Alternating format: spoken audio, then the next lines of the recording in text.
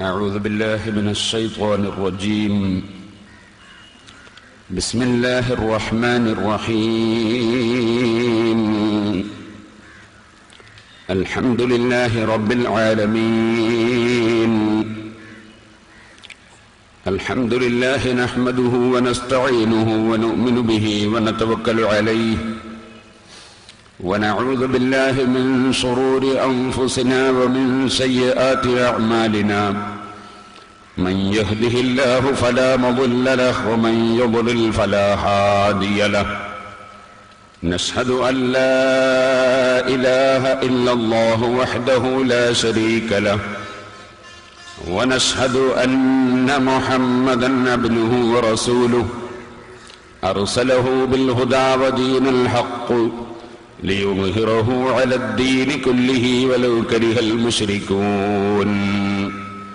اللهم صل وسلم وبارك على رسولك وحبيبك سيدنا محمد وعلى آل وأصحاب سيدنا ومولانا محمد وعلى جميع الأنبياء والمرسلين والآل والصحابة أجمعين.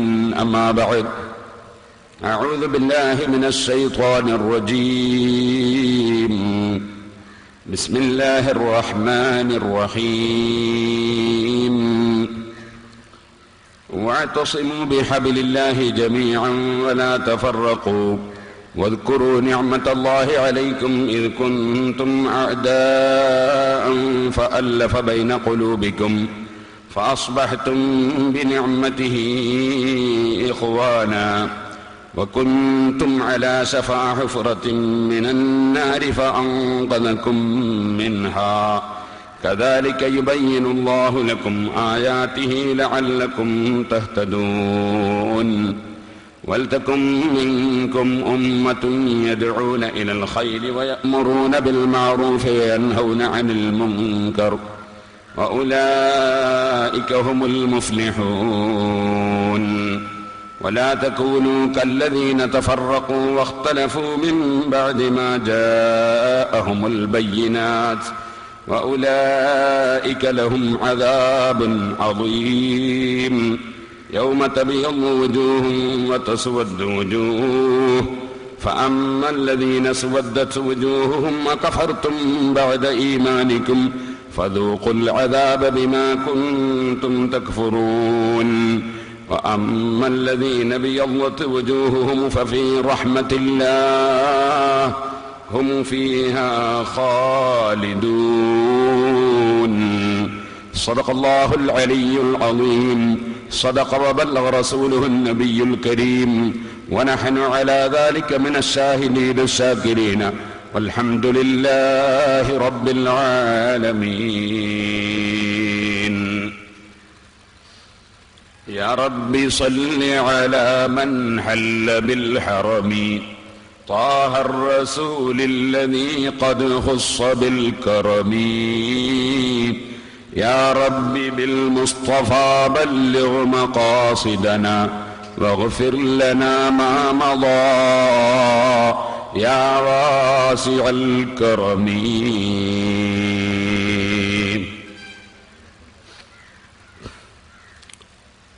ബഹുമാനികളെ, അള്ളാഹുവിന്റെ മഹത്തായ അനുഗ്രഹം കൊണ്ട് ബലിപെരുന്നാൾ ദിനമാണ്. ഐക്യവും ഭിന്നതയും എന്ന വിഷയത്തെ സംബന്ധിച്ചാണ് നമുക്ക് പ്രസംഗിക്കാനുള്ളത്. ഈ വിഷയം തിരഞ്ഞെടുക്കാനുള്ള പശ്ചാത്തലം നേരത്തെ പ്രസംഗത്തിൽ നിങ്ങൾ മനസ്സിലാക്കിയിട്ടുണ്ടാകുമെന്ന് ഞാൻ കരുതുന്നു. ബഹുമാനപ്പെട്ട ഖലീലുല്ലാഹി ഇബ്രാഹിം അലൈഹിസ്സലാത്തു വസ്സലാം അല്ലാഹു സുബ്ഹാനഹു വ തആല ആകാശങ്ങൾ മുഴുവനും ഈ ഭൂമിയിൽ ഇരുത്തി ഇബ്രാഹിം നബി അലൈഹിസ്സലാമിന് കാണിച്ചു കൊടുത്തു. ഭൂമിയിലുള്ള എല്ലാ ഭാഗങ്ങളും ഒരു സ്ഥലത്ത് നിന്നുകൊണ്ട് തന്നെ ഇബ്രാഹിം നബി അലൈഹിസ്സലാമിന് അല്ലാഹു തആല കാണിച്ചു കൊടുത്തു. അങ്ങനെ അല്ലാഹു കാണിച്ചു കൊടുത്തത് കൊണ്ട് തന്നെ ഇബ്രാഹിം നബി അലൈഹിസ്സലാത്തു വസ്സലാം ആകാശഭൂമികളുടെ ചക്രവാളങ്ങളിലുള്ള മുഴുവൻ വിഷയങ്ങളും ഒരു സ്ഥലത്ത് ഇരുന്നു കൊണ്ട് കണ്ടു. ഇതൊരു സാധാരണ കാഴ്ചയല്ല. അസാധാരണമായ കാഴ്ചയാണ് ഇബ്രാഹിം നബി അലൈഹി സ്വലാത്തു വസ്സലാം കണ്ടിട്ടുള്ളത്. ഏതെങ്കിലും മഹാന്മാർ സാധാരണ ആളുകൾ കാണുന്നതിനപ്പുറം കണ്ടാൽ പഠിച്ചവനായി പോകുന്നുള്ള പേടിയാണ്. പക്ഷെ അള്ളാഹുവിന് അത്ര വലിയ പേടി ഉണ്ടായില്ല. അതുകൊണ്ടങ്ങനെ പഠിച്ചവനായി പോകുന്നുള്ള പേടി അള്ളാഹുവിന് ഉണ്ടായില്ല.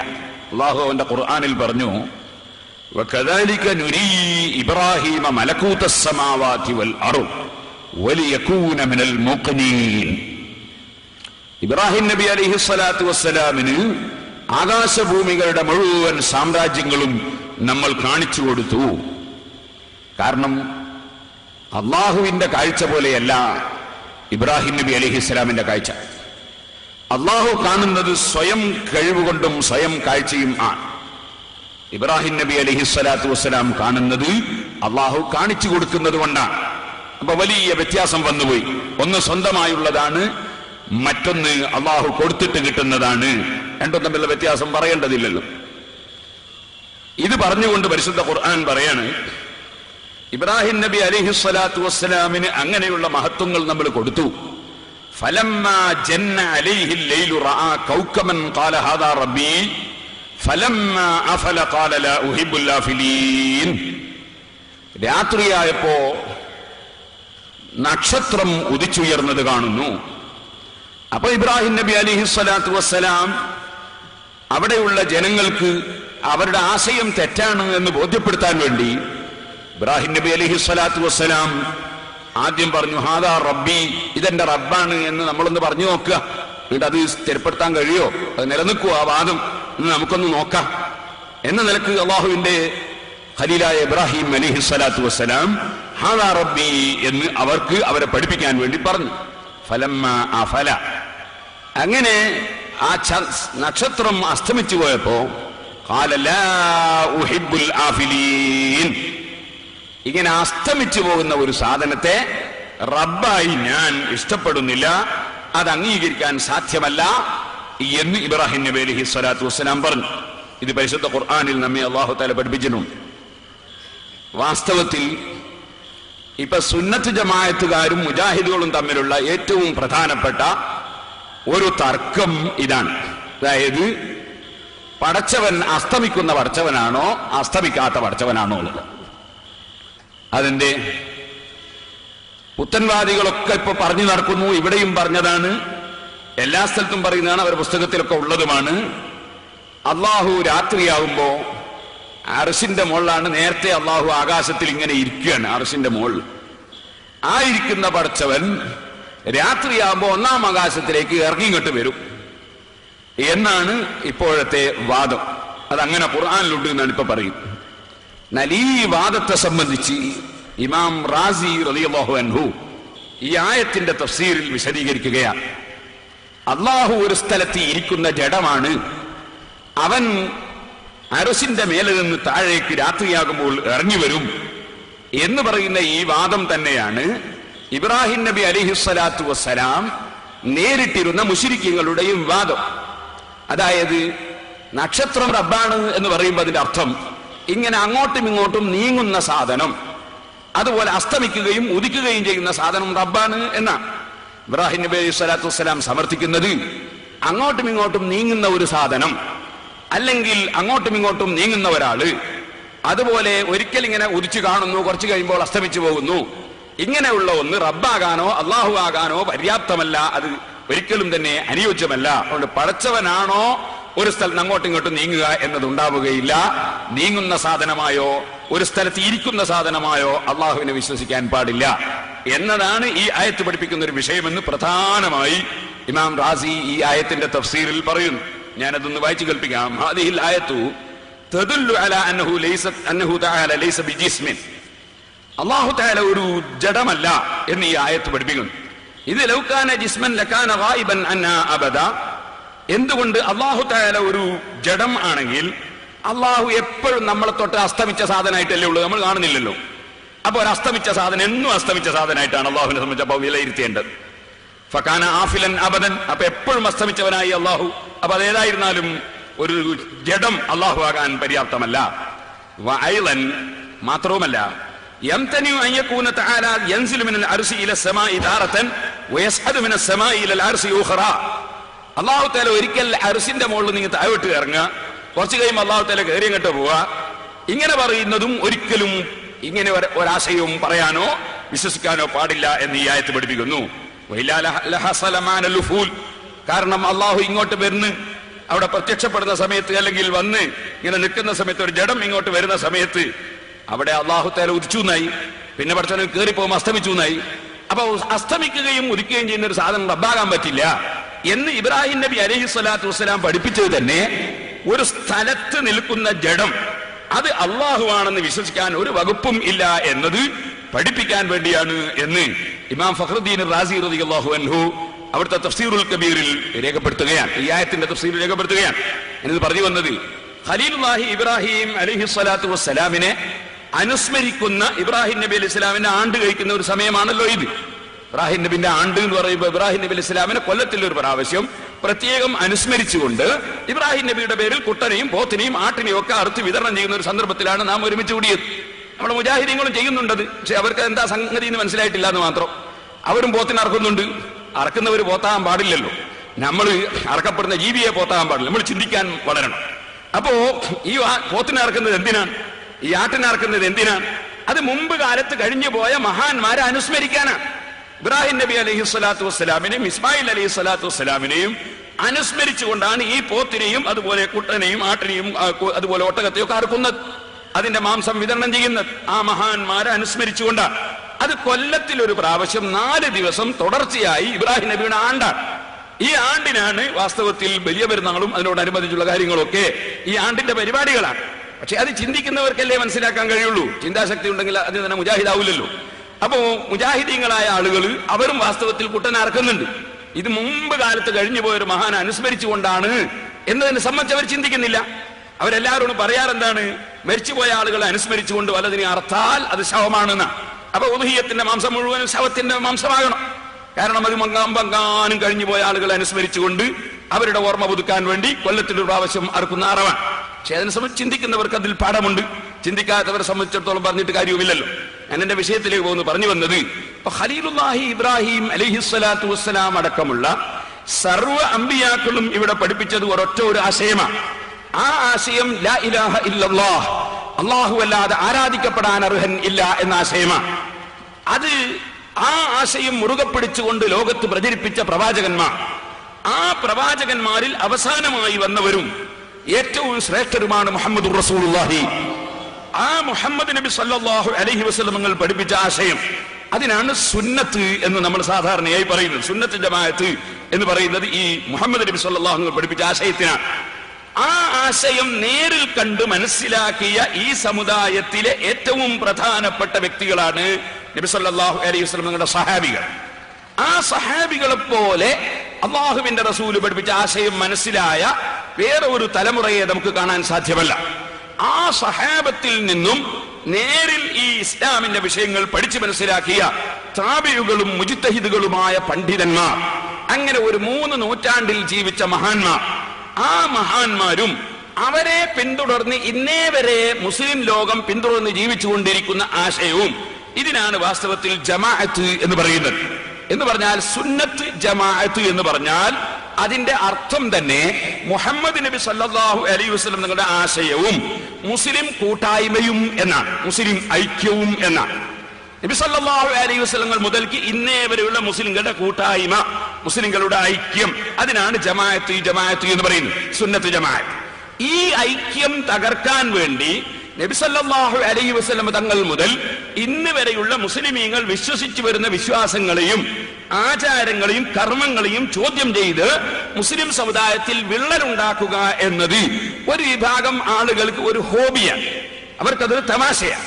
അവരെ സംബന്ധിച്ചിടത്തോളം ഏത് തമാശക്കും പടച്ചവനോട് പ്രാർത്ഥിക്കലും അതുപോലെ തന്നെ ഏത് തമാശക്കും എന്തും പറയലും, അവർക്ക് അതിൽ കവിഞ്ഞ് മതപരമായ രംഗത്തൊരു വിശ്വാസം അവരാർജിക്കുന്നില്ല. ഈ കക്ഷികൾ ഉണ്ടാക്കുന്ന ഭിന്നതകളെ സംബന്ധിച്ചും ആ ഭിന്നത കൊണ്ട് നമ്മുടെ സമുദായത്തിനുണ്ടാകുന്ന ഭവിഷ്യത്തുകളെ സംബന്ധിച്ചും വിശദീകരിക്കുകയാണ് ഇന്നത്തെ പ്രസംഗത്തിന്റെ ഏറ്റവും പ്രധാനപ്പെട്ട ഉദ്ദേശം. അതിൽ പ്രധാനമായി ഇവിടെ നാം ഒരു 7 ദിവസത്തെ പരിപാടി നാം ഇവിടെ സംഘടിപ്പിച്ചിരുന്നു. ആ സപ്തദിന പ്രഭാഷണത്തിൽ നാം ഒരു ഹദീസാണ് 7 ദിവസവും സംസാരിച്ചത്. അത് കേട്ട ആയിരക്കണക്കിന് ആളുകൾ ഈ പ്രദേശത്തും പരിസരങ്ങളിലുമൊക്കെ ഉണ്ട്. നമ്മൾ വളരെ മാനമായി കിതാബുകളുടെ ഉദ്ധരണികളും പരിശുദ്ധ ഖുർആനും ഹദീസും ഒക്കെ ഉദ്ധരിച്ച് മാനമായി ഒരു 8 ദിവസത്തോളം നമ്മുടെ പരിപാടികൾ ഇവിടെ നടന്നു. എന്നിട്ട് ലാ ഇലാഹ ഇല്ലല്ലാഹ് എന്ന ദിക്ർ ഒരു വളരെ കൂടുതൽ പ്രാവശ്യം ചൊല്ലി പടച്ചവനോട് പ്രാർത്ഥിച്ചുകൊണ്ട് നമ്മൾ ഇവിടുന്ന് പിരിഞ്ഞുപോയി. അതിനുശേഷം പിന്നീട് നമുക്ക് കേൾക്കാൻ കഴിഞ്ഞത് ഒരു ഇസ്ലാഹി പ്രഭാഷണം എന്ന പേരിൽ ഒരു പ്രഭാഷണമാണ്. ഈ ഇസ്ലാഹി എന്ന പേര് ഫസാദ് ഉണ്ടാക്കുന്ന ആളുകൾ മുമ്പേ പറഞ്ഞുകൊണ്ടിരിക്കുന്ന പേരാണെന്ന് പരിശുദ്ധ ഖുർആനിൽ അല്ലാഹു തആല സൂറത്തുൽ ബഖറയിൽ പഠിപ്പിച്ചിട്ടുണ്ട്. സൂറത്തുൽ ബഖറയുടെ തുടക്കത്തിൽ തന്നെ അല്ലാഹു തആല 3 വിഭാഗം ജനങ്ങളെ സംബന്ധിച്ചാണ് പരാമർശിക്കുന്നത്. അതിലൊന്ന് മൂമിനീങ്ങളാണ്. മൂമിനീങ്ങൾ അല്ലാഹു തആല പഠിപ്പിച്ചതും മറഞ്ഞ കാര്യങ്ങളൊക്കെ വിശ്വസിക്കുന്ന ആളുകളാണ്. രണ്ടാമത്തത് ഇന്നല്ലദീന കഫറു എന്ന് പറഞ്ഞുകൊണ്ട് അബൂജഹലിനെ പോലുള്ള അവിശ്വാസികളെ സംബന്ധിച്ചാണ് പറയുന്നത്. മൂന്നാമത്തെ ഒരു കക്ഷിയുണ്ടെന്ന് അല്ലാഹു ഖുർആനിൽ പറയുന്നു, വമിനൻ നാസി മൻ യഖൂലു ആമന്നാ ബില്ലാഹി വബിൽ യൗമിൽ ആഖിരി വമാ ഹും ബിമുഅ്മിനീൻ. ഞങ്ങൾ വിശ്വസിച്ചവരാണ് എന്ന് നാവ് കൊണ്ട് പറയും, പക്ഷേ അവർ വിശ്വസിച്ചവർ അല്ല. അങ്ങനെയുള്ള ഒരു കക്ഷി, ഒരു മൂന്നാം കക്ഷിയും ഉണ്ട്. അവർ അവിശ്വാസി എന്ന് പറഞ്ഞ് അബൂജഹലിന്റെ പട്ടികയിൽ പെടുത്താൻ പറ്റുന്നില്ല, മുഅ്മിനീങ്ങളുടെയും മുത്തഖീങ്ങളുടെ പട്ടികയിൽ അതും പെടുത്താൻ പറ്റുന്നില്ല. ഇത് രണ്ടുമല്ലാത്ത ഒരു മൂന്നാം കക്ഷി ഉണ്ടെന്ന് പരിശുദ്ധ ഖുർആൻ പറയുന്നു. വമിനൻ നാസി മൻ യഖൂലു ആമന്നാ ബില്ലാഹി വബിൽ യൗമിൽ ആഖിരി വമാ ഹും ബിമുഅ്മിനീൻ. അവരുടെ മനസ്സിൽ വിശ്വാസം ഇല്ല. അവരുടെ സ്വഭാവം എന്താണ്? യുഖാദിഊന അല്ലാഹ വല്ലദീന ആമനു വമാ യഖ്ദഊന ഇല്ലാ അൻഫുസഹും വമാ യശ്ഉറൂൻ. അവർ അല്ലാഹുവിനെയും സത്യവിശ്വാസികളെയും ചതിച്ചു കളയാമെന്ന നിലക്കാണ് അവരുടെ പ്രവർത്തനം. വാസ്തവത്തിൽ അവരവരുടെ ശരീരത്തെ തന്നെയാണ് അവർ ചതിക്കുന്നത്. അവർക്കുള്ള പ്രശ്നം എന്താണ്? ഫീ ഖുലൂബിഹിം മറളുൻ. അവരുടെ ഹൃദയത്തിൽ ചില രോഗങ്ങളുണ്ട്. മാനസിക രോഗികളാണെന്നാണ് നേരർത്ഥം. അത് ഹൃദയത്തിൽ ചില രോഗങ്ങളുണ്ട്. ഔലിയാക്കളെ കണ്ടുകൂടാ, അമ്പിയാക്കളെ ബഹുമാനിച്ചുകൂടാ, അള്ളാഹ് ബഹുമാനിച്ചതിനെ ബഹുമാനിച്ചുകൂടാ, അള്ളാഹ് അംഗീകരിച്ചതിനെ അംഗീകരിച്ചുകൂടാ, മുഅ്മിനീങ്ങളുടെ ഐക്യം, മുസ്ലിമുകളുടെ ഐക്യം നിലനിർത്തിക്കൂടാ. ഇങ്ങനെ തുടങ്ങി ചില രോഗങ്ങളാണ്. ഈ രോഗമുള്ള കക്ഷികൾ ഫസാദഹുമുല്ലാഹു മറള, അവരുടെ രോഗം അള്ളാഹു വർദ്ധിപ്പിച്ചു കൊടുത്തിരിക്കുന്നു. അങ്ങനെ മനസ്സിൽ രോഗമുള്ള ഒരു കക്ഷികളുണ്ട്. വലഹും അദാബുൻ അലീമും ബിമാ കാനൂ യക്ദിബൂൻ. അവർക്ക് കഠിനമായ ശിക്ഷയുണ്ട്, വേദനിപ്പിക്കുന്ന ശിക്ഷയുണ്ട്. ബിമാ കാനൂ യക്ദിബൂൻ. കാര്യം അവർ കളവ് പറയുന്നത് കൊണ്ടാണ്. കളവേ പറയുള്ളൂ. അതവരുടെ സ്വഭാവമാണ്. ഇൻഷാ അല്ലാഹ് എന്റെ പ്രസംഗത്തിൽ ഞാൻ ഓരോന്നോരോന്നായി അവർ പറഞ്ഞ കളവുകൾ പറയുന്നതിനെ സംബന്ധിച്ചും ഇൻഷാ അല്ലാഹ് ഞാൻ പറയാം. ചില കളവുകൾ പറഞ്ഞവർ തന്നെ സമ്മതിക്കുന്നതിന്റെ സ്ക്രീനിൽ അതിന്റെ രൂപങ്ങളൊക്കെ അതും ഞാൻ കാണിച്ചു തരാം. ഞാൻ പറഞ്ഞു വരുന്നത് ബിമാ കാനൂ യക്ദിബൂൻ, കളവ് പറയലാണ് അവരുടെ ജോലി. ഖുർആനും പറയുന്നു, വഇദാ ഖീല ലഹും ലാ തുഫ്സിദൂ ഫിൽ അർദ്. അവരോട് പറഞ്ഞു, നിങ്ങൾ നാശം ഉണ്ടാക്കല്ല ഭൂമിയിൽ.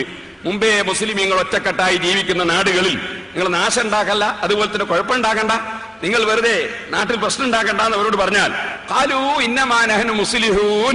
അവർ പറയും, ഞങ്ങൾ ഇസ്ലാഹി പ്രവർത്തകന്മാരാണ്. ഖുർആൻ വ്യക്തമായിട്ട് തന്നെ പഠിപ്പിക്കുന്ന ഒരു വിഷയം. ഖുർആന്റെ ഒരു മഹത്വം നോക്ക് നിങ്ങൾ. ഖാലൂ ഇന്നമാ നഹ്നു മുസ്ലിഹൂൻ, ഞങ്ങൾ ഇസ്ലാഹിന്റെ പ്രവർത്തകരാണ് എന്ന് അവർ പറയും. ഇസ്ലാഹിന്റെ പ്രവർത്തകന്മാർ ആണ്. ഇസ്ലാഹി പ്രഭാഷണം, ഇസ്ലാഹി പ്രവർത്തനം, ഇങ്ങനെയാണല്ലോ ഖുർആൻ നേരത്തെ തന്നെ പറയാൻ. ഇന്നമാ നഹ്നു മുസ്ലിഹൂൻ, ഞങ്ങൾ ഇസ്ലാഹി പ്രവർത്തകന്മാരാണ് എന്നവർ പറയും. അലാ, അറിയണം, ഇന്നഹും ഹുമുൽ മുഫ്സിദൂൻ, അവർ തന്നെയാണ് നാശമുണ്ടാക്കുന്നവർ. വലാകിൻ ലാ യശ്ഉറൂൻ, പക്ഷേ അവർക്ക് ആ ബോധമില്ല കേട്ടോ. ഞങ്ങൾ ഉണ്ടാക്കുന്നത് നാശമാണ് എന്ന ബോധം അവർക്കില്ല. അവർ നാരിയത്ത് സലാത്തിനെ സംബന്ധിച്ച് നാറിയ സലാത്ത് എന്നായിരിക്കും സംസാരിക്കുന്നത്. അതുപോലെ മുഹമ്മദ് നബി സല്ലല്ലാഹു അലൈഹി വസല്ലമ തങ്ങളെ സംബന്ധിച്ച് അള്ളാഹുവിന് ഭയപ്പെടാത്ത മനുഷ്യരെന്നായിരിക്കും പറയുന്നത്. അവരുടെ ധാരണ ഞങ്ങൾ വലിയ വലിയ ഇസ്ലാഹ് നടത്തുന്ന ആളുകളാണ് എന്ന ധാരണയിലാണ് അവരുള്ളത്. വലാകിൻ ലാ യശ്ഉറൂൻ, അവർക്കറിയില്ല.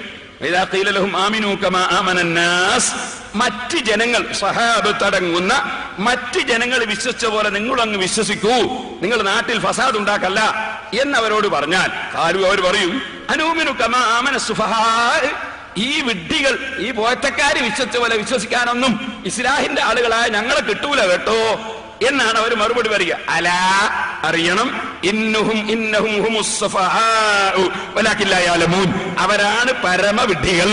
വലാകിൻ ലാ യഅലമൂൻ, പക്ഷേ അവരതറിയുന്നില്ല, അവരതറിയുന്നില്ല, അവരാണ് പരമവിഡ്ഢികൾ എന്ന് പരിശുദ്ധ ഖുർആൻ വ്യക്തമായി പറയുന്നു. ഇതിന്റെ വിശദീകരണമാണ് ഇൻഷാ അല്ലാഹ് നമുക്ക് ശേഷം പറയാനുള്ളത്. ഞാൻ നിങ്ങളോട് പറയട്ടെ, ഇവിടെ ഒരു മൗലവി വന്നു. ആ മൗലവി മുജാഹിദുകളുടെ ഭാഷയിൽ ഷാർജ ഉസ്താദ് എന്നാണ് അയാൾ കൊണ്ട് പറയാം. ഷാർജ ഉസ്താദ് എന്ന് അയാൾക്ക് പേര് വരാൻ കാരണം, ഞാൻ അദ്ദേഹത്തെ മാത്രമേ ഇന്ന് പരാമർശിക്കുന്നുള്ളൂ. കാരണം മറ്റുള്ള ആളുകളൊക്കെ ഈ പരാമർശിച്ച് ഒരുപാട് വിഷയങ്ങൾ പറയാൻ ഒരു ദിവസം കൊണ്ട് കഴിയില്ലല്ലോ. അതിന്റെ ആവശ്യമില്ല. ഒന്ന് പറഞ്ഞാൽ വല്ലു കസ്മാലം യുക്കൽ, ബാക്കി അതിന്റെ മേൽ ഖിയാസാക്ക. ഏറ്റവും പ്രധാനപ്പെട്ട ഒന്ന് ശരിയാക്കിയാൽ ബാക്കിയുള്ളത് വേഗം റെഡിയാവുമല്ലോ. അതുകൊണ്ട് അതിനെ സംബന്ധിച്ച് തന്നെയാണ് പറയാൻ പോകുന്നത്. നിങ്ങൾ ഓർക്കണം സഹോദരന്മാരെ, ഈ ഷാർജ ഉസ്താദ് എന്ന് പറയുന്നത് ഞാൻ പുല്ലൂക്കര ജമാഅത്ത് പള്ളിയിൽ ഓതി പഠിക്കുന്ന കാലത്ത് കടവത്തൂരിൽ വെച്ച് ഞാനുമായി കുറെ ഖണ്ഡന പ്രസംഗം നടത്തിയിരുന്നു. അങ്ങനെ അന്ന് ഞാൻ ചോദിച്ച ചോദ്യങ്ങൾക്കൊന്നും മറുപടി പറയാൻ കഴിയാതെ ആയപ്പോ പിന്നെ ആ കടവത്തൂർ ഭാഗത്തുള്ള ആരോ വിസ കൊടുത്തങ്ങ് കൂട്ടിയതാണെന്ന് എനിക്ക് തോന്നുന്നത്. ഏതായിരുന്നാലും അങ്ങനെ അദ്ദേഹം ഷാർജയിലെത്തിയതിനു ശേഷം അവിടെയും അദ്ദേഹത്തിന്റെ ഈ ഫസാദ് പ്രവർത്തനം ഇങ്ങനെ തുടങ്ങി പ്രവർത്തിച്ചുകൊണ്ടിരിക്കുകയാണ്. ഇപ്പൊ അവസാനമായി നാദാപുരത്ത് നമ്മുടെ സുന്നത്ത് ജമാഅത്തിന്റെ ആശയപ്രചരണ രംഗത്തുള്ള പ്രവർത്തനങ്ങൾ കണ്ടപ്പോ യാതൊരു നിവൃത്തിയില്ലാതെ ആയപ്പോ കൂട്ടിക്കൊണ്ടുവന്നാണ് അദ്ദേഹത്തെ. വളരെ സന്തോഷമുണ്ട്. ഞാൻ അദ്ദേഹത്തോട് വളരെ സ്നേഹത്തോടുകൂടി ആദ്യമായി പറയാണ്, അദ്ദേഹം ഇനിയും വരണം. ഞാൻ ഈ വിഷയത്തിന് ഒരുങ്ങിക്കഴിഞ്ഞിരിക്കുന്നു. ആ മൗലവി ഇനിയും വരണം. നമുക്ക് ഒരു നീണ്ട ഖണ്ഡന പ്രസംഗം നമ്മുടെ വാഴക്കാട്ട് 9 പ്രാവശ്യം നടത്തിയിട്ട് അഖ്സാമുൽ ലദ്ദാത്തുകാരന് ഞാൻ ലദ്ദത്ത് മനസ്സിലാക്കി കൊടുത്തതുപോലെ ഇൻഷാ അല്ലാഹ് ഈ മൗലവിക്കും ഇതിന്റെ ഈ ഖണ്ഡന പ്രസംഗത്തിന്റെ രസം, ലദ്ദത്ത് എന്ന രസം എന്നാണ്. ആ രസം ഇൻഷാ അല്ലാഹ് ഞാൻ നന്നായി, അള്ളാഹു എനിക്ക് ആയുസ്സും ആരോഗ്യവും തന്നെങ്കിൽ ഞാൻ മനസ്സിലാക്കി തരും. അതുകൊണ്ട് ആ മൗലവിയെ ഇനിയും മുജാഹിദുകൾ കൊണ്ടുവരികയും ആ മൗലവിയും ഞാനുമായിട്ട് തന്നെ ആകണം നമ്മുടെ പരിപാടി. കാരണം പിന്നെ ആള് മാറി, പിന്നെ ഞാൻ പറഞ്ഞല്ല മറ്റേയാൾ പറഞ്ഞല്ല അതൊന്നും പറയരുത്. അയാൾ തന്നെയായിരിക്കും, ഞാൻ ഇൻഷാ അല്ലാഹ് ഞാൻ തന്നെയായിരിക്കും വരുന്നത്. അതുകൊണ്ട് ആ മൗലവിയെ എനിക്ക് ഷാർജയിലാവുമ്പോ അവിടെ കുറെ നിയമപ്രശ്നങ്ങളൊക്കെ ഉണ്ട്. ഇവിടെ അങ്ങനത്തെ നിയമപ്രശ്നങ്ങളൊന്നുമില്ല. അതുകൊണ്ട് ഇത് ഇന്ത്യ രാജ്യമാണ്, സ്വതന്ത്ര രാജ്യമാണ്. ആരും ചീത്ത പറയും തെറിവറിയൊന്നും വേണ്ട. തെളിവുകൾ മുഖേന നമുക്ക് മുജാഹിദിന്റെ തെളിവുകളൊക്കെ നമുക്കൊന്ന് കേൾക്കാം, സുന്നത്ത് ജമാഅത്തിന്റെ തെളിവുകളൊക്കെ നമുക്കൊന്ന് കേൾക്കാം. എന്നിട്ട് നമുക്ക് നന്നായി ഒരു നീണ്ട ഖണ്ഡന പ്രസംഗം. ആ ഖണ്ഡന പ്രസംഗത്തിന് ഞാൻ അദ്ദേഹത്തെ ഇപ്പോൾ തന്നെ സ്വാഗതം ചെയ്തിരിക്കുന്നു. പിന്നെ അദ്ദേഹം എന്നെ ഒന്ന് വെല്ലുവിളിച്ചിട്ടുണ്ട്. പേരോട് അബ്ദുറഹ്മാൻ സഖാഫി ജാമിഉ കറാമാത്തിൽ ഔലിയാ എന്ന ഗ്രന്ഥം അത് ഞാനും അയാളും ഇരുന്ന് ഒന്ന് വായിക്കാൻ തയ്യാറുണ്ടോ, അർത്ഥം പറയാൻ തയ്യാറുണ്ടോ? പേരോടിനെ ഞാൻ വെല്ലുവിളിക്കുന്നു എന്ന് അദ്ദേഹം വെല്ലുവിളിച്ചിട്ടുണ്ട്. ആ വെല്ലുവിളി 1000 കുതിരശക്തിയോടുകൂടെ ഞാൻ സ്വീകരിച്ചിരിക്കുന്നു. ആ മൗലവിയെ കിട്ടുമെങ്കിൽ ഇന്ന് തന്നെ കൊണ്ടുവന്നാൽ സ്വാഗതാർഹമാണ്. ഇനി അല്ല മറ്റൊരു ദിവസമാണെങ്കിലും ജാമിഉ കറാമത്തിൽ ഔലിയാ അദ്ദേഹം കൊണ്ടുവരേണ്ടതില്ല, എന്റെ കൈവശത്തിലുണ്ട്. ഇൻഷാ അല്ലാഹ് നമുക്കത് വായിച്ച്, അദ്ദേഹം വായിക്കും, ഞാൻ അർത്ഥം പറയണമെന്നാ പറഞ്ഞു. അങ്ങനെ ആകുമ്പോൾ ഒരു തകരാറുണ്ട്, അയാൾ വായിക്കുന്നൊക്കെ തെറ്റാണ് കേട്ടത്. അതുകൊണ്ട് ഞാൻ വായിക്കാം, അദ്ദേഹം അർത്ഥം പറഞ്ഞാൽ മതി. കാരണം ആ വായിക്കാൻ അയാൾക്ക് അറിയില്ല, അയാൾ അൽഫി ഓതിയിട്ടില്ല എന്നുള്ളത് അദ്ദേഹത്തിന്റെ പ്രസംഗം വെച്ചുകൊണ്ട് ഞാൻ തെളിയിച്ചു തരും. അദ്ദേഹം വായിച്ച വ്യാകരണത്തിലുള്ള തെറ്റ് മുഴുവനും ഞാൻ തെളിയിച്ചു തരും. അതുകൊണ്ട് വായിക്കൽ ഇൻഷാ അല്ലാഹ് ഞാൻ വായിക്കാം, അദ്ദേഹം അർത്ഥം പറഞ്ഞാൽ മതി. കാരണം നിങ്ങൾ മലയാളം കൊണ്ട് കളിച്ചാൽ മതി, നിങ്ങൾക്ക് ഖുത്ബ അടക്കം മലയാളമാണല്ലോ, നമ്മൾ അറബി നമ്മളായിക്കോളും. അങ്ങനെ ഞാൻ വായിക്കും, നിങ്ങൾ അർത്ഥം പറഞ്ഞാൽ മതി. പക്ഷെ അർത്ഥം പറയുമ്പോൾ എന്റെ മുന്നിൽ വെച്ച് പറയണം, കാരണം അപ്പൊ കക്കാൻ കഴിയില്ല, അപ്പൊ തീർത്തും പറയേണ്ടി വരും. അതിനാണ് എന്റെ മുന്നിൽ വെച്ച് പറയണം. അതുകൊണ്ട് അദ്ദേഹത്തിന്റെ വെല്ലുവിളി ഞാൻ സ്വീകരിച്ചിരിക്കുന്നു. നാദാപുരം ഭാഗത്തുള്ള എല്ലാ മുജാഹിദുകളും ജാഗ്രത പാലിക്കുക. ഉടനെ തന്നെ അദ്ദേഹത്തെ കിട്ടുന്ന ദിവസം എന്നെ അറിയിക്കുക. ഞാൻ ഈ കാര്യം നിങ്ങളെ അറിയിച്ചിരിക്കുന്നു. യാ അയ്യുഹല്ലദീന ആമനൂ, ഓ വിശ്വസിച്ച ജനങ്ങളെ, ഇത്തഖുല്ലാഹ ഹഖ്ഖ തുഖാതിഹി, നിങ്ങൾ അല്ലാഹുവിനെ സൂക്ഷിക്കേണ്ട മുറപ്രകാരം സൂക്ഷിക്കണം. വലാ തമൂതുന്ന ഇല്ലാ വഅൻതും മുസ്ലിമൂൻ, നിങ്ങൾ മുസ്ലിമീങ്ങളായിട്ടല്ലാതെ മരിച്ചു പോകരുത്. ഇത് പറഞ്ഞ ഉടനെ അള്ളാഹു പറയുന്ന കാര്യം നിങ്ങൾ ശ്രദ്ധിച്ചു നോക്കൂ. വയത്തസിമൂ ബിഹബ്ലില്ലാഹി ജമീഅൻ വലാ തഫറഖൂ, അള്ളാഹുവിന്റെ ദീൻ നിങ്ങൾ മുറുകെ പിടിക്കണം. വലാ തഫറഖൂ, നിങ്ങൾ ഭിന്നിച്ചു പോകരുത്. ഇവിടെ അള്ളാഹുവിന്റെ ദീൻ എന്നതിന് അള്ളാഹു പ്രയോഗിച്ച വാചകം ബിഹബ്ലില്ലാഹി എന്നാണ്. അള്ളാഹുവിന്റെ കയറ് എന്ന് അള്ളാഹുവിന്റെ ദീനിനെ കുറിച്ചുള്ള പറയാൻ കാരണം എന്താണ്? അതിന്റെ കാരണം കയറുകൾ കൊണ്ട് ഓരോന്നും മറ്റൊന്നുമായി പിടിച്ചു ബന്ധിപ്പിക്കുന്നത് പോലെ ലോകത്തുള്ള മുഴുവൻ മുസ്ലിമീങ്ങളുടെയും മനസ്സുകൾ തമ്മിൽ ബന്ധിപ്പിക്കുന്ന വസ്തുവാണ് ദീൻ. എത്രയോ കുടുംബങ്ങളിൽ ജനിക്കുകയും വിവിധ വിഷയങ്ങളിൽ ഏർപ്പെടുകയും ചെയ്യുന്ന നിങ്ങളെല്ലാവരും ഇപ്പോൾ ഇവിടെ സമ്മേളിച്ചത് ദീൻ എന്ന കയറുകൊണ്ട് ബന്ധിപ്പിച്ചത് കൊണ്ടാണ്. നമ്മളെ ബന്ധിപ്പിച്ചത് ദീൻ എന്ന് പറയുന്ന ഒരു കയറാണ്. അതുകൊണ്ടാണ് പരിശുദ്ധ ഖുർആൻ കയറ് മുറുകെ പിടിക്കണം എന്നർത്ഥം വരുന്ന വാചകം പറഞ്ഞത്. അതിന്റെ ഉദ്ദേശം പണ്ഡിതന്മാർ പറഞ്ഞു, അള്ളാഹുവിന്റെ ദീൻ നിങ്ങൾ മുറുകെ പിടിക്കണം, ജമീഅൻ, എല്ലാവരും. വലാ തഫറഖൂ, നിങ്ങൾ ഭിന്നിച്ചു പോകരുത്, ഐക്യത്തോടെ പോകണം. വദ്കുറൂ നിഅമത്തുല്ലാഹി അലൈക്കും ഇദ് കുൻതും അദാഅൻ ഫഅല്ലഫ ബൈന ഖുലൂബിക്കും ഫഅസ്ബഹതും ബിനിഅമതിഹി ഇഖ്വാന.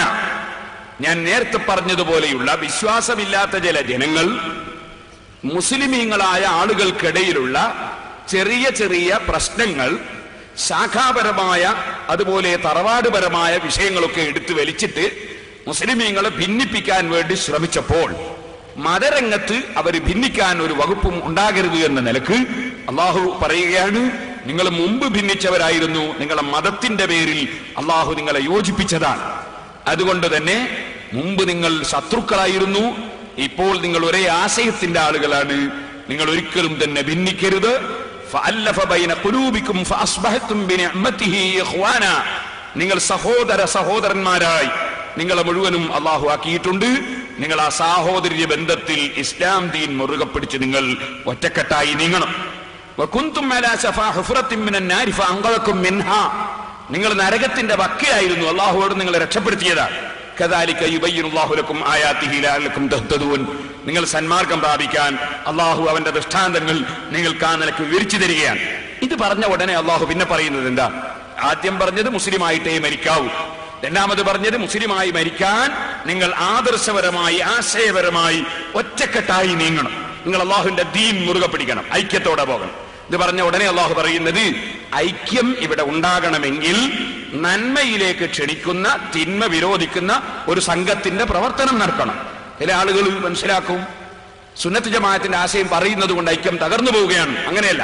സുന്നത്ത് ജമാഅത്തിന്റെ ആശയം പറയുന്ന ഒരു കക്ഷികൾ ഇവിടെ ഇല്ലെങ്കിൽ മുസ്ലിങ്ങളെ മുഴുവനും സുന്നത്ത് ജമാഅത്തിന്റെ വിരോധികൾ ഛിന്ന ഭിന്നമാക്കി കളി. അതുകൊണ്ട് അള്ളാഹു പറയാൻ, വൽതകും മിൻകും ഉമ്മത്തുൻ യദ്ഊന ഇലൽ ഖൈർ. നന്മയിലേക്ക് ക്ഷണിക്കുന്ന ഒരു സംഘം, ഒരു സമൂഹം നിങ്ങളിൽ ഉണ്ടാകണം. വയഅ്മുറൂന ബിൽ മഅറൂഫ്. നല്ലതുകൊണ്ട് അവർ കൽപ്പിക്കണം. ജനങ്ങൾക്കിടയിൽ, മുസ്ലിമീങ്ങൾക്കിടയിൽ അറിയപ്പെട്ട കാര്യങ്ങളെ കൊണ്ട് അവർ കൽപ്പിക്കണം. വയൻഹൗന അനിൽ മുൻകർ. നിഷിദ്ധമായ വിഷയങ്ങൾ അവർ വിരോധിക്കണം. വഉലൈക ഹുമുൽ മുഫ്ലിഹൂൻ. ആ ഡ്യൂട്ടി ഏറ്റെടുത്തവർ ആരോ ആ കക്ഷികളാണ് ഏറ്റവും വലിയ വിജയം കൈവരിച്ചവർ. നല്ലത് കൽപ്പിക്കുകയും ചീത്ത വിരോധിക്കുകയും ആവശ്യമായത് പറഞ്ഞു കൊടുക്കുകയും ചെയ്യുന്നവർ, അവരാണ് ഏറ്റവും വലിയ വിജയം കൈവരിച്ചവർ. ഇത് പറഞ്ഞിട്ട് വീണ്ടും അല്ലാഹു ആവർത്തിക്കുകയാണ്, വലാ തകൂനു കല്ലദീന തഫറഖൂ. ഭിന്നിച്ചവരെ പോലെ നിങ്ങൾ ആകരുതേ. വഖ്തലഫൂ. അവര് അഭിപ്രായ ഭിന്നതയായി. മിൻ ബഅദി മാ ജാഅഹുൽ ബയ്യിനാത്ത്. വ്യക്തമായ തെളിവ് കിട്ടിയതിനു ശേഷം അവർ ഭിന്നിച്ചു. ആ കക്ഷികളെ പോലെ നിങ്ങൾ ആകരുതേ. വഉലൈക ലഹും അദാബുൻ അദീം. അവർക്ക് വളരെ വലിയ ശിക്ഷയാണ്. ഇത് പറഞ്ഞിട്ട് അല്ലാഹു പറയുന്നത്, എപ്പോഴാണ് ശിക്ഷ? യൗമ തബിയല്ലു വുജൂഹുൻ വതസ്വദ്ദു വുജൂഹ്. ഒരു വിഭാഗത്തിന്റെ മുഖം സന്തോഷം കൊണ്ട് പ്രസന്നമാകുന്ന ഒരു ദിവസമുണ്ട്. ഖിയാമത്ത് നാളിൽ അള്ളാഹുവിന്റെ പൊരുത്തത്തിന് വേണ്ടി മാത്രം ദീനീ പ്രവർത്തനം നടത്തുകയും അള്ളാഹുവിന്റെ കൽപ്പനകൾ അനുസരിച്ച് ജീവിക്കുകയും ചെയ്ത ഈമാനും തഖ്വയുമുള്ള മുത്തഖീങ്ങൾ, അള്ളാഹു സാധുക്കളായ നമ്മെ അതിൽ ഉൾപ്പെടുത്തുമാറാകട്ടെ. അത്തരം ആളുകളുടെ മുഖം പ്രസന്നമാകും, വെളുത്തുപോകും, സന്തോഷം കൊണ്ട് വെളുക്കും. അതേസമയം ഒരു വിഭാഗത്തിന്റെ മുഖം കറുത്തിരുണ്ടു പോകും. ഈ കക്ഷികൾ ആരാണ്? ഈ കക്ഷികളെ സംബന്ധിച്ച് ഈ ബഹുമാനപ്പെട്ട അബ്ദുല്ലാഹി ഇബ്നു അബ്ബാസ് റളിയല്ലാഹു അൻഹു, ഖുർആൻ വ്യാഖ്യാതാക്കളുടെ നേതാവായ സ്വഹാബത്തിന്റെ കൂട്ടത്തിൽ വലിയ പ്രഗൽഭനായ ഇബ്നു അബ്ബാസ് റളിയല്ലാഹു അൻഹു പറയുന്നു, യാനി അല്ലാഹു ഉദ്ദേശിക്കുന്നത് യൗമൽ ഖിയാമ, ഈ ദിവസം ഒരു വിഭാഗത്തിന്റെ മുഖം സന്തോഷം കൊണ്ട് വെളുക്കും, ഒരു വിഭാഗത്തിന്റെ മുഖം സന്തോഷം കൊണ്ട് കറുക്കും എന്ന് പറഞ്ഞ ഈ ദിവസം ഖിയാമത്ത് നാളാണ്. അതെന്തേ? ഹീന തബിയല്ലു വുജൂഹു അഹ്ലി സുന്നത്തി വൽ ജമാഅ. സുന്നത്ത് ജമാഅത്തുകാരുടെ മുഖം അന്ന് സന്തോഷം കൊണ്ട് പ്രസന്നമാണ്. സുന്നത്ത് ജമാഅത്തുകാരൊക്കെ സന്തോഷം കൊണ്ട് വെളുക്കുകയാണ് അവരുടെ മുഖം. വതസ്വദ്ദു വുജൂഹു അഹ്ലിൽ ബിദ്അത്തി വൽ ഫിർഖ. സുന്നത്ത് ജമാഅത്തിന്റെ വിരോധികളുടെ മുഖം അന്ന് വ്യസനം കൊണ്ടും സങ്കടം കൊണ്ടും കറുത്തു പോവുകയാണ്. അതേ മുസ്ലിമീങ്ങൾക്കിടയിൽ ഭിന്നിപ്പുണ്ടാക്കുന്ന സുന്നി വിരുദ്ധരായ ആളുകളുടെ മുഖം അന്ന് കറുത്തു പോവുകയാണ്. ഖാലഹു ഇബ്നു അബ്ബാസ് റളിയല്ലാഹു അൻഹുമാ. ഇബ്നു അബ്ബാസ് റളിയല്ലാഹു അൻഹു പറഞ്ഞ തഫ്സീർ ഹാഫിദ് ഇബ്നു കസീർ അദ്ദേഹത്തിന്റെ തഫ്സീറിൽ ഉദ്ധരിക്കുകയാണ്. അപ്പോൾ യൗമ തബിയല്ലു വുജൂഹുൻ വതസ്വദ്ദു വുജൂഹ്. നിങ്ങൾ അഹ്ലുസ് സുന്നത്തി വൽ ജമാഅത്തിന്റെ ആളുകളുടെ മുഖം സന്തോഷം കൊണ്ട് വെളുക്കുന്ന ഒരു ദിവസം, സുന്നത്തിന്റെ വിരോധികളുടെ മുഖം കറുത്തിരുണ്ടു പോകുന്ന ഒരു ദിവസം. അല്ലാഹു പറയാൻ, ഫഅമ്മല്ലദീന സുവദ്ദതു വുജൂഹുഹും.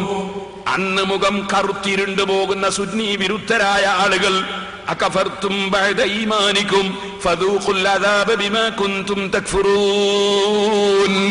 നിങ്ങൾ ഉറച്ച ഈമാൻ ഉണ്ടായിരുന്നു, നിങ്ങൾ സുന്നികളായിരുന്നു, നിങ്ങൾ ആ സുന്നിയിൽ നിന്ന് രാജിവെച്ച് പുത്തൻവാദത്തിലേക്ക് പോയവരല്ലേ, നിങ്ങളെ ഈമാൻ വിട്ട് നിങ്ങൾ അവിശ്വാസത്തിലേക്ക് പോയവരല്ലേ?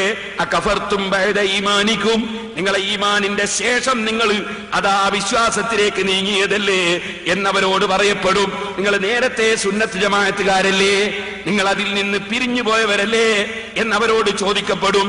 ഫദൂഖുൽ അദാബ ബിമാ കുൻതും തക്ഫുറൂൻ, നിങ്ങൾ ഈ അവിശ്വാസം കാണിച്ച കാരണം കൊണ്ട് ശിക്ഷ നന്നായി രുചി നോക്കിക്കോളൂ എന്നവരോട് പറയും.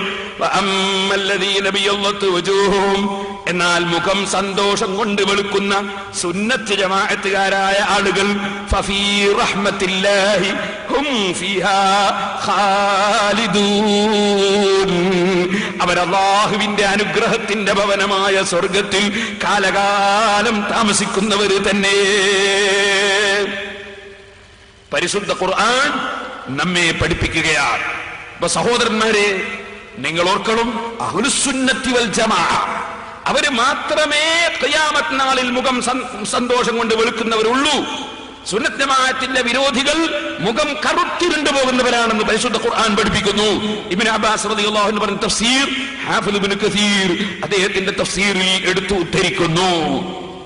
ഞാനിത് പറഞ്ഞു വന്നത്, ഈ സുന്നത്ത് ജമാഅത്തും ഇതര പ്രസ്ഥാനങ്ങളും എന്ന് പറയുമ്പോ അത് എന്തോ ഒരു ചെറിയ ഒരു വിഷയമാണെന്ന്, അത് നമ്മുടെ ഏതെങ്കിലും മറ്റ് വിഷയങ്ങളിലുള്ള തർക്കം പോലെയാണെന്ന് നിങ്ങൾ തെറ്റിദ്ധരിക്കരുത്. ഇതൊരു അടിസ്ഥാനപരമായ വിഷയമാണ്. ഖിയാമത്ത് നാളിൽ വിജയം കൈവരിക്കുന്നവർ സുന്നത്ത് ജമാഅത്തുകാർ മാത്രം. ഖുർആൻ പഠിപ്പിക്കുകയാണ്, ഞാൻ പറയുന്നതല്ല.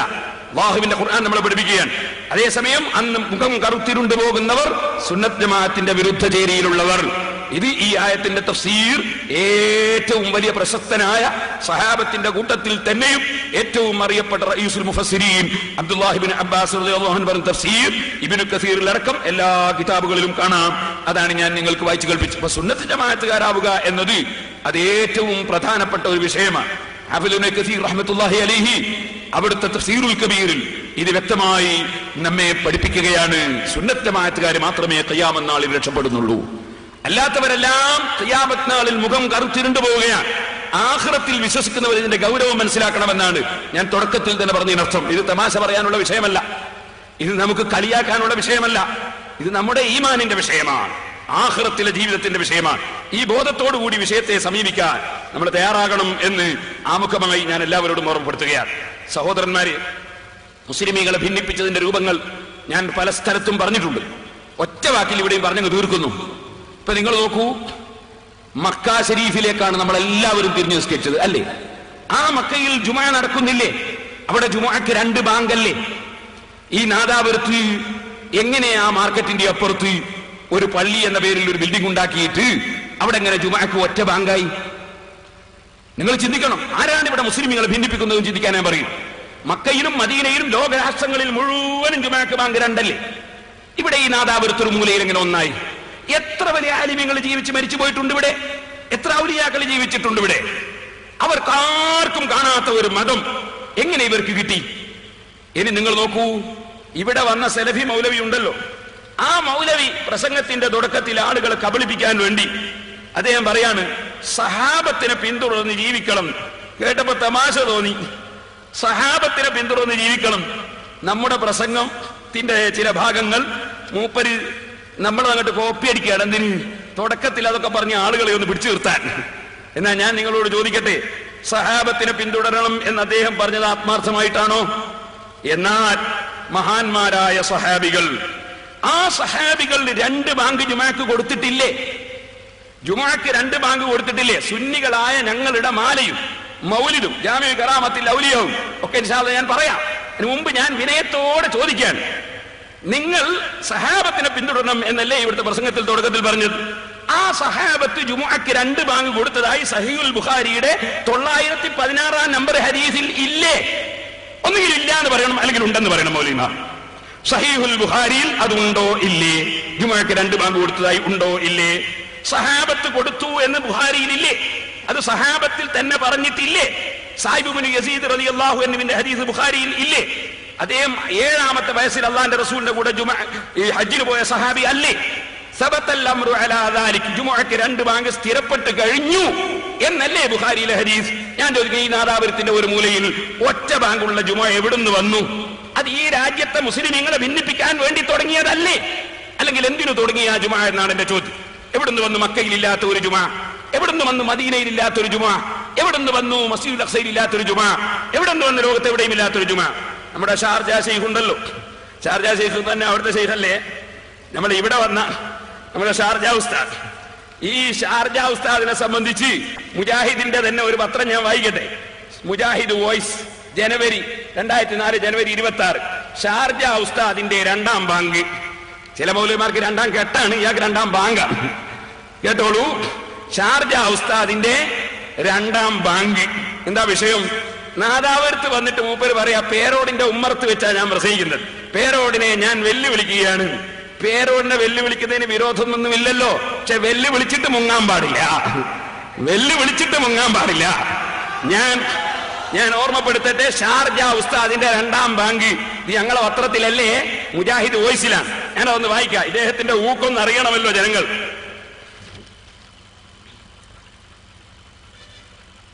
വർഷങ്ങൾക്ക് മുമ്പ് കുവൈത്തിൽ നടന്ന ഒരു മുഖാമുഖം പരിപാടിയുടെ മുന്നോടിയായി നടന്നതാണ് ഈ ചർച്ച. മുഖാമുഖത്തിൽ ഏതെല്ലാം ചോദ്യങ്ങൾ ചോദിക്കണം, അവയ്ക്ക് എങ്ങനെ മറുപടി പറയണമെന്ന് തീരുമാനമെടുക്കാനായിരുന്നു ചർച്ച. സുന്നികൾ സാധാരണ ചോദിക്കാറുള്ള ചർച്ചകളും അവയ്ക്ക് കുറികൊള്ളുന്ന മറുപടിയും ചർച്ച ചെയ്തു തീരുമാനിക്കവേ ഫർവാനിയ യൂണിറ്റിൽ നിന്നുള്ളൊരു പ്രവർത്തകൻ ഒരു ചോദ്യം മുഖാമുഖത്തിൽ മറുപടി പറയണമെന്ന നിലക്ക് ഉന്നയിച്ചു. കുവൈത്ത് കേരള ഇസ്ലാഹി സെന്ററിനു കീഴിൽ മലയാള ഖുതുബ നടക്കുന്ന പള്ളിയിൽ 2 ബാങ്ക് നിർവഹിക്കുന്നു. കേൾക്കണേ, മുജാഹിദിന്റെ ഇസ്ലാഹിന്റെ വകയിൽ നടക്കുന്ന പള്ളിയിൽ കുവൈത്തിൽ 2 ബാങ്ക് നിർവഹിക്കുന്നു. നമ്മുടെ ഷാർജ ഉസ്താദ് ഒരു മറുപടിക്ക് പോയതാ, എന്നിട്ട് അദ്ദേഹം പറഞ്ഞ മറുപടിയാ കേൾക്കേണ്ടത്. എന്നാൽ ഇത് നാട്ടിൽ മുജാഹിദുകൾ ബിദഅത്താണെന്ന് വാദിക്കുകയും ചെയ്യുന്നു. ഇത് നാട്ടിൽ മാത്രമാണോ ബിദഅത്ത്? ഇതാണ് ചോദ്യം. പക്ഷെ നമ്മളിവിടെ വന്ന ഷാർജ ഉസ്താദിനോടുള്ള ചോദ്യ, നാട്ടിൽ 2 ബാങ്ക് ബിദഅത്ത്, കുവൈത്തിൽ 2 ബാങ്ക് സുന്നത്ത്, നാട്ടിൽ മാത്രമാണോ ബിദഅത്ത്? ഇതാ ചോദ്യം. ചോദ്യം കേട്ട ഉടനെ യോഗം നിയന്ത്രിച്ചിരുന്ന പുളിക്കക്കാരൻ മദനി ആ ചോദ്യം മാറ്റിവെക്കാൻ ആവശ്യപ്പെട്ടു. ആ ചോദ്യം മാറ്റിവെക്കാൻ ആവശ്യപ്പെട്ടു. പക്ഷേ പ്രവർത്തകർ വിട്ടതുമില്ല. ഗത്യന്തരമില്ലാതെ അദ്ദേഹം ക്ഷോഭിച്ചുകൊണ്ട് നൽകിയ മറുപടി ഇങ്ങനെ: മറുപടി കിട്ടണം എന്ന് നിർബന്ധമാണെങ്കിൽ കേട്ടോ. ഈ ബാങ്ക് തുടങ്ങിയത് ഉസ്മാൻ റളിയല്ലാഹു അൻഹുവിന്റെ കാലത്താണ്. അന്ന് പള്ളി അങ്ങാടിയിൽ നിന്ന് വളരെ ദൂരെയായതിനാൽ അങ്ങാടിയിൽ പോയി ഒരു ബാങ്ക് കൊടുക്കും. ഇപ്പോൾ പള്ളി അങ്ങാടിയിൽ തന്നെയാണ്, അതിനാൽ 2 ബാങ്കും പള്ളിയിൽ നിന്ന് തന്നെ ആവാം. ഇങ്ങനെ അന്ന് പള്ളിനപ്പുറം പോയി ബാങ്ക് കൊടുക്കല, ഇപ്പൊ പള്ളിന്റെ അങ്ങാടിയിലായതുകൊണ്ട് പള്ളിയിൽ തന്നെ 2 കൊടുക്കൽ ആവാം.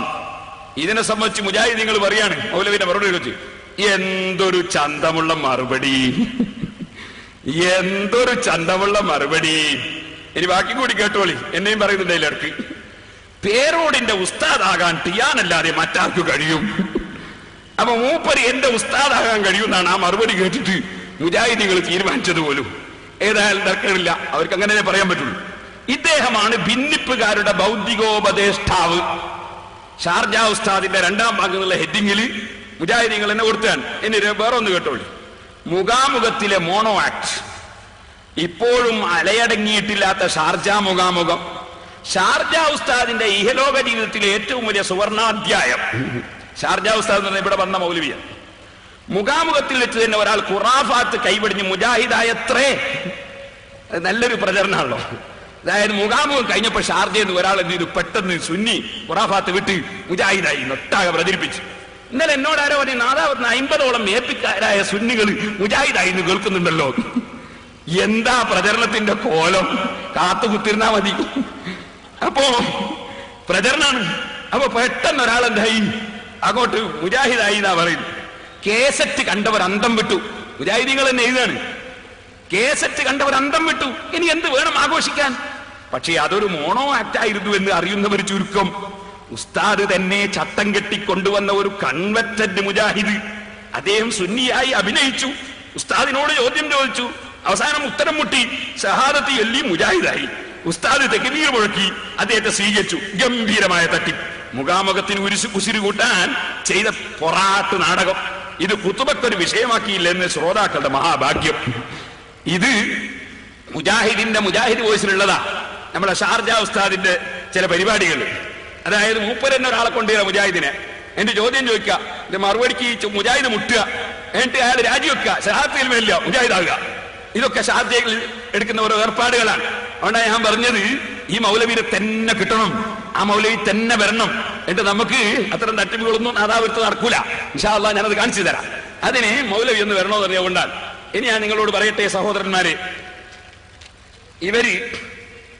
ഇവിടെ ആദ്യം തന്നെ ഇയാള് പറയാൻ എന്താണ്, സഹാബത്തിനെ പിന്തുടരണം.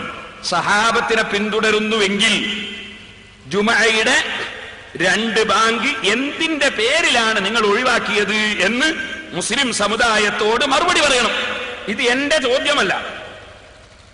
ഇത് കണ്ടോ, മുജാഹിദിന്റെ സുല്ലമി MI മുഹമ്മദ് അലി സുല്ലമി, അദ്ദേഹത്തിന്റെ ഈ പുസ്തകത്തിൽ സച്ചരിതരായ പൂർവികരുടെ മാർഗവും അഭിനവ സലഫി മൻഹജും ഒരു വിശകലനം എന്ന പുസ്തകത്തിൽ മുജാഹിദായ സുല്ലമി തന്നെ സങ്കടത്തോടെ ചോദിക്കുകയാണ്. ഇതിന്റെ 10-11 പേജുകളിൽ അത് കാണാം. അദ്ദേഹത്തിന്റെ ചോദ്യം കേട്ടോളൂ, ഞാൻ വായിച്ചു കേൾപ്പിക്കാം. വെള്ളിയാഴ്ചയിലെ 2ാം ബാങ്ക്, വെള്ളിയാഴ്ച ജുമയോടനുബന്ധിച്ച് 2 ബാങ്ക് വിളിക്കുന്ന സമ്പ്രദായം കേരളത്തിലെ ഏതാണ്ട് എല്ലാ പള്ളികളിലും നിലനിന്നിരുന്നു. എന്നാൽ മുജാഹിദുകളുടെ പള്ളികൾ 2 ബാങ്ക് വിളിക്കുന്ന സമ്പ്രദായം നിലവിലില്ല. നാം അത് ഒരു ബിദ്അത്തും ശിക്ഷാർഹവുമായ കാര്യമായി കാണുന്നു. കാരണം എന്താണ്?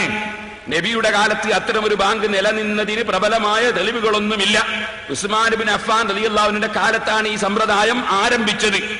നബിയുടെയും അബൂബക്കർ റളിയല്ലാഹു അൻഹുവിന്റെയും ഉമർ റളിയല്ലാഹു അൻഹുവിന്റെ കാലത്ത് ഇമാം മെമ്പറിൽ ഇരുന്ന ശേഷമാണ് ബാങ്ക് വിളിച്ചിരുന്നത്. എന്നാൽ മദീനയിലെ നിവാസികൾ വർദ്ധിച്ചപ്പോൾ ഉസ്മാൻ റളിയല്ലാഹു അൻഹു മറ്റൊരു ബാങ്ക് വർദ്ധിപ്പിച്ചു. അത് അങ്ങാടിക്ക് സമീപമുള്ള സൗറായി എന്നിടത്ത് വെച്ച് ആണ് വിളിച്ചിരുന്നത്. ബുഖാരി, തിർമിദി, ബുഖാരിയിലുള്ള ഹദീസാണ്. എന്നിട്ട് അദ്ദേഹം പറയാൻ, വെള്ളിയാഴ്ച 2 ബാങ്ക് വിളിക്കുന്ന സെലഫികൾ ഉൾപ്പെടെയുള്ളവർ ഉസ്മാൻ ഇബ്നു അഫ്ഫാൻ റളിയല്ലാഹു അൻഹുവിന്റെ ധാരണയെ ആധാരമാക്കിയാണ് 2 ബാങ്ക് വിളിക്കുന്നത്. സഹാബികളുടെ ധാരണ പ്രമാണമാണെങ്കിൽ 2ാം ബാങ്ക് ബിദ്അത്തായി തീരുന്നത് എങ്ങനെ? ഇത് സുല്ലമിന്റെ ചോദ്യമാണ്. അതുകൊണ്ട് ഇനി എന്താ വേണ്ടെന്നറിയോ? മൗലവിമാര് സ്റ്റേജിൽ കയറിയാല് ഞങ്ങളെ മാല പരിശോധിക്കുന്നതിന് മുമ്പ് നിങ്ങളെ കൂട്ടത്തിലെ മുജാഹിദീങ്ങളെ ചോദ്യത്തിന് നിങ്ങൾ ആദ്യം മറുപടി പറയാ. മുജാഹിദിലെ ആളുകളെ ഉള്ളത് ഉറപ്പിച്ചു നിർത്താനുള്ള പണി ആദ്യം നടത്തുക. അത് ആദ്യം വേണ്ടത്. മുജാഹിദിലെ ആളുകളെ ഉറപ്പിച്ചു നിർത്താനുള്ള പണി ആദ്യം നടത്തുക. അങ്ങനല്ലേ? കപ്പലിലെ കള്ളനല്ലേ ആദ്യം പിടിക്കേണ്ടത്? ഉണ്ടല്ലേ പുറത്തുള്ളത് നോക്കേണ്ടത്? ആദ്യം നിങ്ങൾ ചെയ്യേണ്ടത് ഈ ചോദ്യം, നിങ്ങളെ സുല്ലമി ചോദിച്ച ചോദ്യമാണ്. സഹാബത്തിനെ പിന്തുടരണം എന്ന് ഇവിടെ വന്ന് സലഫി പ്രസംഗിച്ചു. നിങ്ങൾ എല്ലാ പുസ്തകത്തിലും ഇപ്പോഴങ്ങനെ പറഞ്ഞു സഹാബത്തിനെ പിന്തുടരണം. കാരണം സഹാബത്തിനെ തള്ളിയപ്പോ മുസ്ലിമീങ്ങളെ കിട്ടുന്നില്ല. അപ്പൊ സഹാബത്തിനെ പിന്തുടരണം നാവുകൊണ്ട് പറയാ, എന്റെ പച്ചക്കള്ളം പറയാ, എന്റെ സഹാബത്തിനെ തള്ളുക, അതേപ്പോ ചെയ്യുന്നത്. അപ്പൊ അതുകൊണ്ട് ആ സുല്ലമി ചോദിക്കുന്നത്, ബുഖാരിയിൽ ഹദീസ് ഉണ്ടല്ലോ, സഹാബികൾ കൊടുത്തതല്ലേ? നമ്മളെ സലഫികളും മക്കയിലും മദീനയിലും ദുബായിലും അബൂദാബിയിലും ഈ ഹുസൈൻ സലഫി അടക്കം ഷാർജയിലടക്കം 2 ബാങ്കുള്ള ജുമയിലല്ലേ പങ്കെടുക്കാറുള്ളത്? നാദാപുരത്തൊരു മൂലയിൽ ഒറ്റ ബാങ്കാക്കിയത് എന്തിന് എന്നാണ് നിങ്ങളെ സുല്ലമിമാരുടെ ചോദ്യം. ആ ചോദ്യത്തിന് മറുപടി പറയാൻ എന്ത് വേണം? നിങ്ങൾ പരിപാടി വെക്കണം. ചോദ്യം ഞങ്ങൾ ചോദിക്കേണ്ടയില്ല, നിങ്ങളെ കൂട്ടത്തിലുള്ളവർ ചോദിച്ച ചോദ്യമാണ്. നല്ല നല്ല കണ്ടീഷൻ ചോദ്യമാണ്. ആ ചോദ്യത്തിന്റെ മറുപടിയാണ് കിട്ടേണ്ടത്. നിങ്ങൾ എന്തിനീ മുസ്ലിമികളെ ഭിന്നിപ്പിക്കണം? എന്തിന് നിങ്ങൾ 2 ബാങ്കുകൾ ഒന്നാക്കണം? ഇവര് പറയുന്നു മൊഹീദ്ദീൻ മാലയിൽ അങ്ങനെ ഉണ്ട്, അതിന് ബാങ്ക് ഒന്നാക്കണോ? മൊഹീദ്ദീൻ മാലയിൽ ഇങ്ങനെ ഉള്ളത് കൊണ്ട് ബാങ്കിന്റെ എണ്ണ ചുരുക്കിയെന്ന എന്റെ ചോദ്യം. മങ്കൂസ് മൗലിദിൽ ഇങ്ങനെ ഉണ്ട്, ശരി, മങ്കൂസ് മൗലിദ് അങ്ങനെ ഉണ്ട്, അതിന് ബാങ്ക് എന്തിനാ ഒന്നാക്കിയത്? ബാങ്ക് ലോകമൊട്ടാകെയുള്ള 2 ബാങ്ക് നിങ്ങൾ എന്തിനൊന്നാക്കി? നിങ്ങൾ വിഷയം മാറ്റിയിട്ട് ജനങ്ങളെ മനസ്സിന്ന് വിഷയം മാറ്റിയിട്ട് മാല മൗലിദ് ഇതൊക്കെ പറഞ്ഞ് നിങ്ങൾക്ക് ഇഷ്ടം പോലെ എന്തൊക്കെയോ തിരിമറി നടത്തി, എന്നിട്ട് 2 CD കൊണ്ടുവന്നിട്ട് പ്രദർശിപ്പിച്ച് പരിപാടി ഒപ്പിച്ച് കളയാന്ന് മനസ്സിലാക്കിയോ? അങ്ങനെയൊന്നും വിടാൻ പോകുന്നില്ല. ഇൻഷാ അല്ലാഹ് നിങ്ങളെ കെട്ടിച്ചിട്ടല്ലാതെ മടങ്ങൂല. ബുദ്ധിയുള്ള ജനങ്ങളാണ് പ്രസംഗം കേൾക്കുന്നത്. എന്റെ ചോദ്യം, മുസ്ലിം സമുദായത്തെ ഭിന്നിപ്പിക്കാൻ വേണ്ടി എന്തിന് നിങ്ങൾ ജുമയുടെ ബാങ്ക് ഒന്നാക്കി? ലോകമൊട്ടാകെയുള്ള 2 ബാങ്ക് നിങ്ങൾ എന്തിനൊന്നാക്കി? സഹാബത്തിനെ പിന്തുടരണമെന്ന് നിങ്ങളെ മൗലവിയുടെ പ്രസംഗിച്ചതാ. സഹാബത്ത് 2 ബാങ്ക് കൊടുത്തു എന്ന് ബുഖാരിയിലെ 916 നമ്പർ ഹദീസാണ്. നിങ്ങൾ എന്തിന് ജുമയുടെ ബാങ്ക് ഒന്നാക്കി? ഇവിടെ നാദാപുരം വലിയ ജുമാഅത്ത് പള്ളി, ധാരാളം ഔലിയാക്കളും മഹാന്മാരും അതിന്റെ സമീപത്ത് കിടക്കുന്നുണ്ട്. ധാരാളം ഔലിയാക്കൾ നിസ്കരിച്ച ഒരു പള്ളിയാണത്. ആ പള്ളിയിൽ മുമ്പേ 2 ബാങ്കുണ്ട്. അതുപോലെ ലോകമെമ്പാടുമുണ്ട്. മക്കയിൽ കഅബയുടെ സമീപത്ത് 2 ബാങ്ക് ഇന്നുമുണ്ട്, മദീനയിലുണ്ട്, ലോകമൊട്ടാകെയുണ്ട്. നിങ്ങൾ എന്തിനൊന്നാക്കി? ഇതിന്റെ ചോദ്യത്തിൽ ഞങ്ങൾക്ക് മറുപടി കിട്ടണം. മാലയും മൗലൂദൊക്കെ നമുക്ക് നോക്കാം ഇൻഷാ അല്ലാഹ്. മാല ചൊല്ലി നിങ്ങളെ മന്ത്രിച്ച് ശരിയാക്കി തരാം ഇൻഷാ അല്ലാഹ്. അപ്പൊ ഞാൻ പറഞ്ഞു വരുന്നത് സഹോദരന്മാർ മനസ്സിലാക്കണം. അപ്പൊ മുസ്ലിമീങ്ങളെ എന്തിനു ഭിന്നിപ്പിക്കണം? ഇനി മക്കയിലും മദീനയിലും നിങ്ങൾ റമളാനിൽ ചെന്ന് നോക്കൂ. റമളാനിൽ അവിടെ 20 റക്അത്ത് തറാവീഹ് നിസ്കരിക്കുന്നു. 4 മദ്ഹബും 20 റക്അത്ത് തറാവീഹ് പഠിപ്പിക്കുന്നു. നിങ്ങൾ ആ തറാവീഹിന്റെ എണ്ണം എന്തിനു ചുരുക്കി? നിങ്ങൾ പറയുന്നത് മാക്കാന യസീദു എന്ന ഹദീസ് ഉണ്ട്. ആ ഹദീസ് ബുഖാരിയിലല്ലേ ഉള്ളത്? ഇമാം ബുഖാരി തറാവീഹ് 8 നിസ്കരിച്ചാൽ നിങ്ങൾക്ക് തെളിയിക്കാൻ കഴിയോ? ആ ഇമാം ബുഖാരി ആ ഹദീസ് റിപ്പോർട്ട് ചെയ്തത് മാലിക് ഇമാം റളിയല്ലാഹു അൻഹുവിന്റെ ശിഷ്യനിൽ നിന്നല്ലേ? ആ ശിഷ്യൻ ആ ഹദീസ് പറഞ്ഞു കൊടുത്തത് ഇമാം മാലിക് റളിയല്ലാഹു അൻഹു അല്ലേ? ബുഖാരിയിൽ 3 സ്ഥലത്തും ഉസ്താദുമാരുടെ പരമ്പരയിൽ ഇമാം മാലിക് റളിയല്ലാഹു അൻഹു ഇല്ലേ? ആ മാലിക് ഇമാം റളിയല്ലാഹു അൻഹു മദീനയിലെ ഏറ്റവും വലിയ പണ്ഡിതനായിരുന്നില്ലേ? ഇമാം ഷാഫിയുടെ ഉസ്താദായിരുന്നില്ലേ? ആ മാലിക് ഇമാം റളിയല്ലാഹു അൻഹു 20-ൽ കുറഞ്ഞ തറാവീഹ് പഠിപ്പിച്ചിട്ടുണ്ടോ? മാലികി മദ്ഹബിന്റെ ഗ്രന്ഥങ്ങൾ എടുത്ത് പരിശോധിക്കൂ. ഇമാം ഷാഫി അവിടുത്തെ ശിഷ്യനായിരുന്നില്ലേ? ആ ഇമാം ഷാഫി 20-ൽ കുറഞ്ഞ തറാവീഹ് പഠിപ്പിച്ചിട്ടുണ്ടോ? ഇമാം അഹ്മദ് ബിൻ ഹംബൽ മാലിക് ഇമാമിന്റെ മുവത്ത ഷാഫി ഇമാമിൽ നിന്ന് ഓതി പഠിച്ചതല്ലേ? ഇമാം ഷാഫി റളിയല്ലാഹു അൻഹു ഇമാം മാലിക് റളിയല്ലാഹു അൻഹു മുവത്ത ഓതി പഠിച്ചതല്ലേ? അവരൊക്കെ ഈ ഹദീസ് കണ്ടതല്ലേ? അവർക്കൊക്കെ മനസ്സിലായി ഈ ഹദീസ് ഒരിക്കലും തറാവീഹിനെ കുറിച്ചല്ല, അത് വിത്റിനെ കുറിച്ചാണെന്ന്. കാരണം ആ ഹദീസ് പറഞ്ഞത് ഇമാം ബഹുമാനപ്പെട്ട ബീവി ആയിഷ ബീവിയാണ്. ആ ആയിഷ ബീവി റളിയല്ലാഹു അൻഹാ മദീനത്തെ പള്ളിയുടെ തൊട്ടടുത്ത ചുമരിന്റെ അപ്പുറത്ത് റൂമിൽ വെച്ച് മഹദി അവിടുന്ന് റൂമിന്റെ ഉള്ളിൽ വെച്ച് തറാവീഹ് നിസ്കരിക്കുന്നുണ്ട്. ആ സമയത്ത് 36 കൊല്ലത്തോളം മദീനത്തെ പള്ളിയിൽ 20 റക്അത്ത് തറാവീഹ് നടക്കുകയാണ്. ആയിഷ ബീവി പറയുന്നില്ല അവിടുത്തെ നിസ്കാരത്തിന്റെ എണ്ണം കൂടിപ്പോയി എന്ന് പറയുന്നില്ല. കാരണം ആയിഷ ബീവിക്കറിയാം ഞാൻ പറഞ്ഞത് വിത്റിനെ കുറിച്ചാണ്.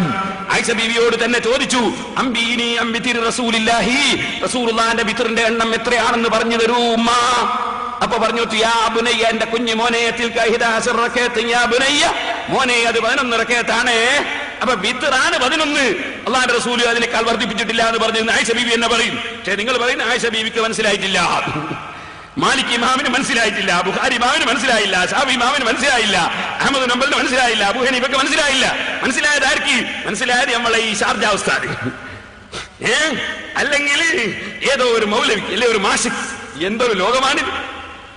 ഞാൻ ചോദിക്കട്ടെ, മക്കയിലും മദീനയിലും അള്ളാഹുവിന്റെ റസൂലിന്റെ കാലം മുതൽ ഇന്ന് വരെ നിസ്കരിച്ച ഒരൊറ്റ ഇമാമിനും തറാവീഹിന്റെ എണ്ണം മനസ്സിലായില്ല എന്ന് പറയണമെങ്കിൽ തലച്ചോറുണ്ടാകണം. 1400 കൊല്ലമായിട്ട് ഒരാൾക്കും തറാവീഹിന്റെ എണ്ണം മനസ്സിലായില്ല. നിങ്ങൾക്ക് രണ്ടാൾക്ക് മാത്രം മനസ്സിലായി എന്ന് വിശ്വസിക്കണമെങ്കിൽ ഞങ്ങൾ തലച്ചോറ് ഇവിടെ കൊണ്ടുപോയി വെക്കണം. ഞാൻ ചോദിക്കട്ടെ, മൂന്നാമത് ചോദിക്കട്ടെ, ലോകത്തുള്ള മുഴുവൻ ഭാഷക്കാരും മക്കയിലും മദീനയിലും വന്ന് ജുമാ നിസ്കരിക്കുന്നു. പല ഭാഷക്കാരും അവിടെ പങ്കെടുക്കുന്നു. എല്ലാവർക്കും ഒറ്റ ഭാഷയിലുള്ള ഖുത്ബ. അത് രാജ്യത്തിന്റെ ഭാഷയനുസരിച്ച് ഖുത്ബ മാറ്റണമെന്ന് ഏത് ഖുർആനിൽ പറഞ്ഞു? ഏത് ഹദീസിൽ പറഞ്ഞു? നിങ്ങൾ ഈ നാദാപുരത്ത് ഈ പ്രസംഗം മുഴുവൻ നടത്തിയിട്ട് നിങ്ങളെ സ്റ്റേജിൽ ഞങ്ങൾ കേട്ടില്ലല്ലോ ഒരായത്ത്. ഖുത്ബ ശ്രോതാക്കൾക്ക് മനസ്സിലാകുന്ന ഭാഷയിലാകണം എന്ന് പറയുന്ന ഒരായത്ത് നിങ്ങൾ എന്തുകൊണ്ട് ഓതിയില്ല? ഖുർആനിൽ നിന്ന് ഒരായത്ത് ഓതണം. ഖുത്ബ ശ്രോതാക്കൾക്ക് മനസ്സിലാകണം എന്ന് പറയുന്ന ഒരായത്ത് ഖുർആനിൽ നിന്ന് നിങ്ങൾ ഓതിത്തന്നാൽ ഞാൻ പറയട്ടെ, പിന്നെ ബാക്കി നമുക്ക് അതിന്റെ ശേഷം പറയാം. ഖിയാമത്ത് നാൾ വരെ കഴിയോ നിങ്ങൾക്ക്? ഖുത്ബ ശ്രോതാക്കൾക്ക് മനസ്സിലാകുന്ന ഭാഷയിലായിരിക്കണം എന്ന് റസൂലുള്ളാഹിന്റെ ഹദീസിലുണ്ടോ? ആയത്തിലുണ്ടോ? നിങ്ങൾ സ്വന്തം മൗലവിമാര് പടച്ചുണ്ടാക്കിയൊരു വാദമല്ലേ അത്? നിങ്ങൾക്ക് മതം പറയാൻ എന്താണ് ഇവിടെ അധികാരം? മതം ഉണ്ടാക്കാൻ എന്താണ് അധികാരം? മൗലവിമാരെ അള്ളാഹു നിശ്ചയിച്ചിട്ടുണ്ടോ ഇവിടെ മതം ഉണ്ടാക്കാൻ? അള്ളാഹു പഠിപ്പിച്ച മതം മാറ്റിമറിക്കാൻ നിങ്ങൾക്ക് എന്താണ് അധികാരം? അള്ളാഹുവിന്റെ റസൂലിന്റെ സഹാബത്ത് ലോകമൊട്ടാകെ യാത്ര ചെയ്ത് അവർ ഇസ്ലാം മതം പ്രചരിപ്പിച്ചപ്പോൾ അവരിവിടെ ഉണ്ടാക്കിയ ഒരൊറ്റ പള്ളിയിലും അറബിയല്ലാത്ത ഭാഷയിൽ അവർ ഖുത്ബ നടപ്പാക്കിയില്ല. അവർ നിർമ്മിച്ച ഒരൊറ്റ പള്ളിയിലും അവർ പെണ്ണിനെ ക്ഷണിച്ചുകൊണ്ട് വന്നില്ല. അവരിവിടെ പഠിപ്പിച്ച ഒരൊറ്റ സ്ഥലത്തും അവർ 20-ൽ കുറഞ്ഞ തറാവീഹ് നടപ്പാക്കിയില്ല. നിങ്ങൾ മനസ്സിലാക്കണം, ഈ അറബിക്കടലിലെ തിരമാലകളെ ഭേദിച്ച് യാതൊരു ആധുനിക സജ്ജീകരണങ്ങളും സംവിധാനങ്ങളും ഇല്ലാത്ത കാലത്ത് വെറും അള്ളാഹുവിന്റെ പൊരുത്തം മാത്രം ലക്ഷ്യം വെച്ചുകൊണ്ട് ഒരൊറ്റ അനുയായികളും ഈ കേരളത്തിൽ, ഇന്ത്യ രാജ്യത്തില്ലാത്ത സമയത്ത്, ഇവിടെ മുഴുവനും ഹിന്ദുക്കളും മറ്റ് മതക്കാരും മാത്രമുള്ള സമയത്ത് അള്ളാഹുവിന്റെ പൊരുത്തത്തിന് വേണ്ടി ജീവൻ പണയം വെച്ച് അള്ളാഹുവിന്റെ ദീൻ പ്രചരിപ്പിക്കാൻ ഇവിടെ വന്ന സഹാബത്ത്, ആ സഹാബത്ത് ഇവിടെ നിർമ്മിച്ച പള്ളി, ആ പള്ളി നിർമ്മിക്കാൻ ഇവിടുത്തെ ഹിന്ദുക്കളാണ് സ്ഥലം കൊടുത്തത്. അവരെ ബഹുമാനിച്ച ഇവിടുത്തെ ഹിന്ദുക്കളാണ് അവരോട് സഹകരിച്ചത്. അവരാദരിച്ചതും ആത്മീയ നേതാക്കളായി ബഹുമാനിച്ചതും ഈ രാജ്യത്തെ ഹിന്ദുക്കളാണ്. ഹിന്ദുക്കൾ മുസ്ലിങ്ങളുടെ വിരോധികളാണെന്ന് പറഞ്ഞ് ആരും ഇവിടെ ഭീകരത പ്രചരിപ്പിക്കേണ്ടതില്ല. ഞാൻ പറഞ്ഞു വരുന്നത്, ഇവിടെ വന്ന ആത്മീയ നേതാക്കളായ മഹാന്മാർ, നമുക്കറിയാം, ഈ നമ്മുടെ നാദാപുരത്ത് വഫാത്തായി പോയ നാദാപുരത്ത് ഒരുപാട് കാലം ദർസ് നടത്തിയ ബഹുമാനപ്പെടുത്തുകയാണ് ഉസ്താദ്. അല്ലാഹു അവിടുത്തെ ഖബറിനെ സന്തോഷത്തിലാക്കട്ടെ, ദർജ വർദ്ധിപ്പിച്ചു കൊടുക്കട്ടെ. ഏത് മുസ്ലിമും ഹിന്ദുവും ബഹുമാനപ്പെട്ടവരെ ബഹുമാനിക്കുമായിരുന്നു. അതുപോലെ ഖുതുബി തങ്ങളെ എല്ലാവരും ബഹുമാനിക്കുമായിരുന്നു. പാറക്കുളം വലിയ ഖാദിയാർ വഫാത്തായി പോയി, കണാരൻ ഉസ്താദ് വഫാത്തായി പോയി. ഇങ്ങനത്തെ ആലിമീങ്ങളെ എല്ലാ മതക്കാരും ബഹുമാനിക്കുമായിരുന്നു. കാരണം അവർ ആത്മീയ നേതാക്കളാണ്. ആത്മീയ നേതാക്കളെ ബഹുമാനിക്കാത്തവരുണ്ടോ ഇവിടെ? അതേ സമയത്ത് ഞാൻ നിങ്ങൾ കണ്യത്ത് ഉസ്താദ് ഏത് മഹാന്മാരും ഏത് കക്ഷികളും ഏത് മതക്കാരും ബഹുമാനിക്കുമായിരുന്നു. അങ്ങനെയല്ലേ ആത്മീയ നേതാക്കൾ? ഈ ആത്മീയ നേതാക്കൾ ബഹുമാനപ്പെട്ട ഉള്ളാളന്തങ്ങൾ കാര്യമായിട്ട് വന്ന് പറഞ്ഞ സംഗതിയാ. പ്രധാനമന്ത്രി ഇന്ദിരാഗാന്ധി വന്നപ്പോ ഉള്ളാളന്തങ്ങൾ മക്ബറയിലുള്ളപ്പോ പിന്നിൽ ഇന്ദിരാഗാന്ധി വന്ന് നിന്നുപോയി. ഉള്ളാളന്തങ്ങൾ പിന്നിൽ ഇന്ദിരാഗാന്ധി വന്ന് നിന്നുപോയി. ഇന്ത്യയുടെ പ്രധാനമന്ത്രി ഉള്ളാളത്ത് സ്ഥാപനത്തിൽ വന്നാൽ പ്രധാനമന്ത്രിയോട് നിങ്ങൾ ഇങ്ങോട്ട് കയറണ്ടെന്ന് പറയാൻ ഞങ്ങൾ മുജാഹിദാണോ? നിങ്ങളെ പോലെ വിഡ്ഢികളാണോ നിങ്ങൾ? ഇന്ത്യയുടെ പ്രധാനമന്ത്രി ഒരു സ്ഥാപനത്തിൽ വരുമ്പോ നീ പെണ്ണായതുകൊണ്ട് നിങ്ങൾ കയറണ്ട എന്ന് പറയാൻ നിങ്ങളെ പോലത്തെ സാംസ്കാരിക ശൂന്യതയും ഞങ്ങൾക്കില്ല. ഇന്ദിരാഗാന്ധി ഞങ്ങൾക്കറിയാം, ഇന്ദിരാഗാന്ധി മുസ്ലിമല്ല. ഇന്ദിരാഗാന്ധി നമ്മുടെ മതത്തിന്റെ ആചാരം പാലിക്കില്ല. ഞങ്ങളെ ഈ പള്ളി നിർമ്മിക്കുന്ന മുജാഹിദുകൾ കണ്ടിരുന്നോ? എത്ര പെണ്ണുങ്ങൾ കൊട്ടയ സാധനം എടുത്തുകൊണ്ട് വെച്ചാൽ നിർമ്മിച്ചത്? പേരോട് മുസ്ലിയാരും പെണ്ണുങ്ങളില്ല എവിടെയെന്ന് ചോദിച്ചാൽ ശരിയാവോ? ഞങ്ങളെ പള്ളി ഇവിടെ പണിയെടുക്കുമ്പോ എത്ര പെണ്ണുങ്ങൾ കൊട്ടയ സാധനം എടുത്തു പോകുന്നുണ്ട്. ഇതുപോലെ ഓരോ ദിവസവും നമ്മളെ വീട്ടിൽ നിന്ന് ജോലി എടുക്കുമ്പോൾ എത്ര സ്ത്രീകൾ വരുന്നുണ്ട്. അവിടെ അമുസ്ലിം സ്ത്രീകൾ വരുമ്പോ നിങ്ങൾ വർദ്ധയിട്ട് വരണമെന്ന് പറയാനാ? അല്ലെങ്കിൽ പെണ്ണുങ്ങൾ ഇങ്ങോട്ട് കയറണ്ടാതെ നമുക്ക് വള്ളി ഉണ്ടാക്കാൻ കഴിയുമോ? ഇത്ര തലച്ചോറില്ലാതെയായി പോയല്ലോ ഈ മുജാഹിദ് എന്ന് എനിക്ക് മനസ്സിലാകത്ത്. ഇന്ത്യ രാജ്യത്തിന്റെ പ്രധാനമന്ത്രി ഉള്ളാളത്ത് വന്നപ്പോ തങ്ങൾ അവിടുന്ന് പ്രാർത്ഥിക്കുമ്പോൾ പിന്നിൽ നിന്നത് ഈ ഒരു വിഷയാക്കിയിട്ട് പറഞ്ഞിരിക്കുക. ഇതാ മുജാഹിദ് ഉണ്ടാക്കാൻ കാരണം? നിങ്ങൾ ജുമാന്റെ ബാങ്ക് ഒന്നാക്കാൻ കാരണം ഉള്ളാളത്ത് ഇന്ദിരാഗാന്ധി വന്നതുകൊണ്ടാ? നിങ്ങൾ ഈ സമുദായത്തോട് മറുപടി വരണം. നിങ്ങൾ ഞാൻ ഇഞ്ഞി പറഞ്ഞിട്ടൊന്നും വിടൂല. ഓരോന്നിനും കണക്ക് കഴിച്ചിട്ടല്ലാതെ വിടൂല. ഓരോന്നിനും മറുപടി വരണം. നിങ്ങൾ ജുമാന്റെ ബാങ്ക് രണ്ടുള്ളത് ഒന്നാക്കിയത് ഇന്ദിരാഗാന്ധി ഉള്ളാളത്ത് വന്നുകൊണ്ടാ നിങ്ങൾ ബാങ്ക് രണ്ടുള്ള ഒന്നാക്കിയത്? മറുപടി പറയണം നിങ്ങൾ. സുബ്ഹാനല്ലാഹ്, ഇന്ത്യയിലെ പ്രധാനമന്ത്രിക്ക് എവിടെയാ പോയി കൂടാത്തത്? പിന്നെ നമ്മുടെ രാജ്യത്തിന് യാതൊരു വിലയില്ലേ? ഇന്ദിരാഗാന്ധി, ഞാൻ പറയട്ടെ, ഇന്ത്യയിലെ പ്രധാനമന്ത്രിയാണോ? ഇപ്പൊ ഇവിടുത്തെ കലക്ടർ, കോഴിക്കോട് കലക്ടർ ഒരു അമുസ്ലിം സഹോദരിയായിരിക്കും, അല്ലെ മുസ്ലിം സഹോദരിയായിരിക്കാം. അങ്ങനെ ഒരു സ്ത്രീ വന്ന് ഇവിടെ പള്ളി ഒന്ന് കാണണമെന്ന് കലക്ടർ പറഞ്ഞാല് കലക്ടർ ഒന്ന് ഇവിടെ കയറണ്ടെന്ന് അറിയാനാ? ഇവിടെ കലക്ടർ വന്നാൽ കയറാൻ സമയം കൊടുക്കും. അതിന്റെ പേരിൽ പെണ്ണുങ്ങളെ കൊണ്ടുപോയിട്ട് ഓഫീസിലിരുത്താൻ നിങ്ങളെ മൗലവിമാരെ ഓഫീസിലിരുത്താൻ എന്താ വകുപ്പ്? നിങ്ങൾ അതിന്റെ പേരിലാണോ ഇതുണ്ടാക്കുന്നത്? നിങ്ങൾ നമ്മൾ തമ്മിലെ തർക്കം അവിടെയല്ല. നിങ്ങൾ തമ്മിലെ തർക്കം പ്രധാനമന്ത്രിക്ക് ഒരു സ്ഥാപനത്തിൽ വന്നൂടെ എന്നുള്ളതല്ല. മുജാഹിദും സുന്നിയും തമ്മിലുള്ള തർക്കം. മുജാഹിദും സുന്നിയും തമ്മിൽ ആ വിഷയത്തിലുള്ള തർക്കം എന്താ? നിങ്ങൾ പറയുന്നത് പെണ്ണുങ്ങളെ പള്ളിയിൽ കൊണ്ടുവരണം, അതെന്തിനാ? ജുമാ ജമാഅത്ത് പങ്കെടുക്കാൻ വേണ്ടി കൊണ്ടുവരണം. ഞങ്ങൾ പറയുന്നു അങ്ങനെ കൊണ്ടുവരണ്ട. അതെന്താ കാരണം? ഞങ്ങൾ പറയുന്നത് എന്താണ്? അഷ്റഫുൽ ഖൽഖ് സല്ലല്ലാഹു അലൈഹി വസല്ലം തങ്ങളാണ് ഞങ്ങൾക്ക് നേതാവ്. നിങ്ങൾ നേതാവാരാണ് ഞങ്ങൾക്കറിയില്ല. ഞങ്ങളുടെ നേതാവ് മുഹമ്മദ് നബി സല്ലല്ലാഹു അലൈഹി വസല്ലം തങ്ങൾ ഞങ്ങളെ പഠിപ്പിക്കുന്നു, വബുയൂത്തുഹുന്ന ഖൈറുൽ ലഹുന്ന, സ്ത്രീകൾക്ക് നിസ്കരിക്കാൻ അവരുടെ വീടാണ് ഖൈറ്.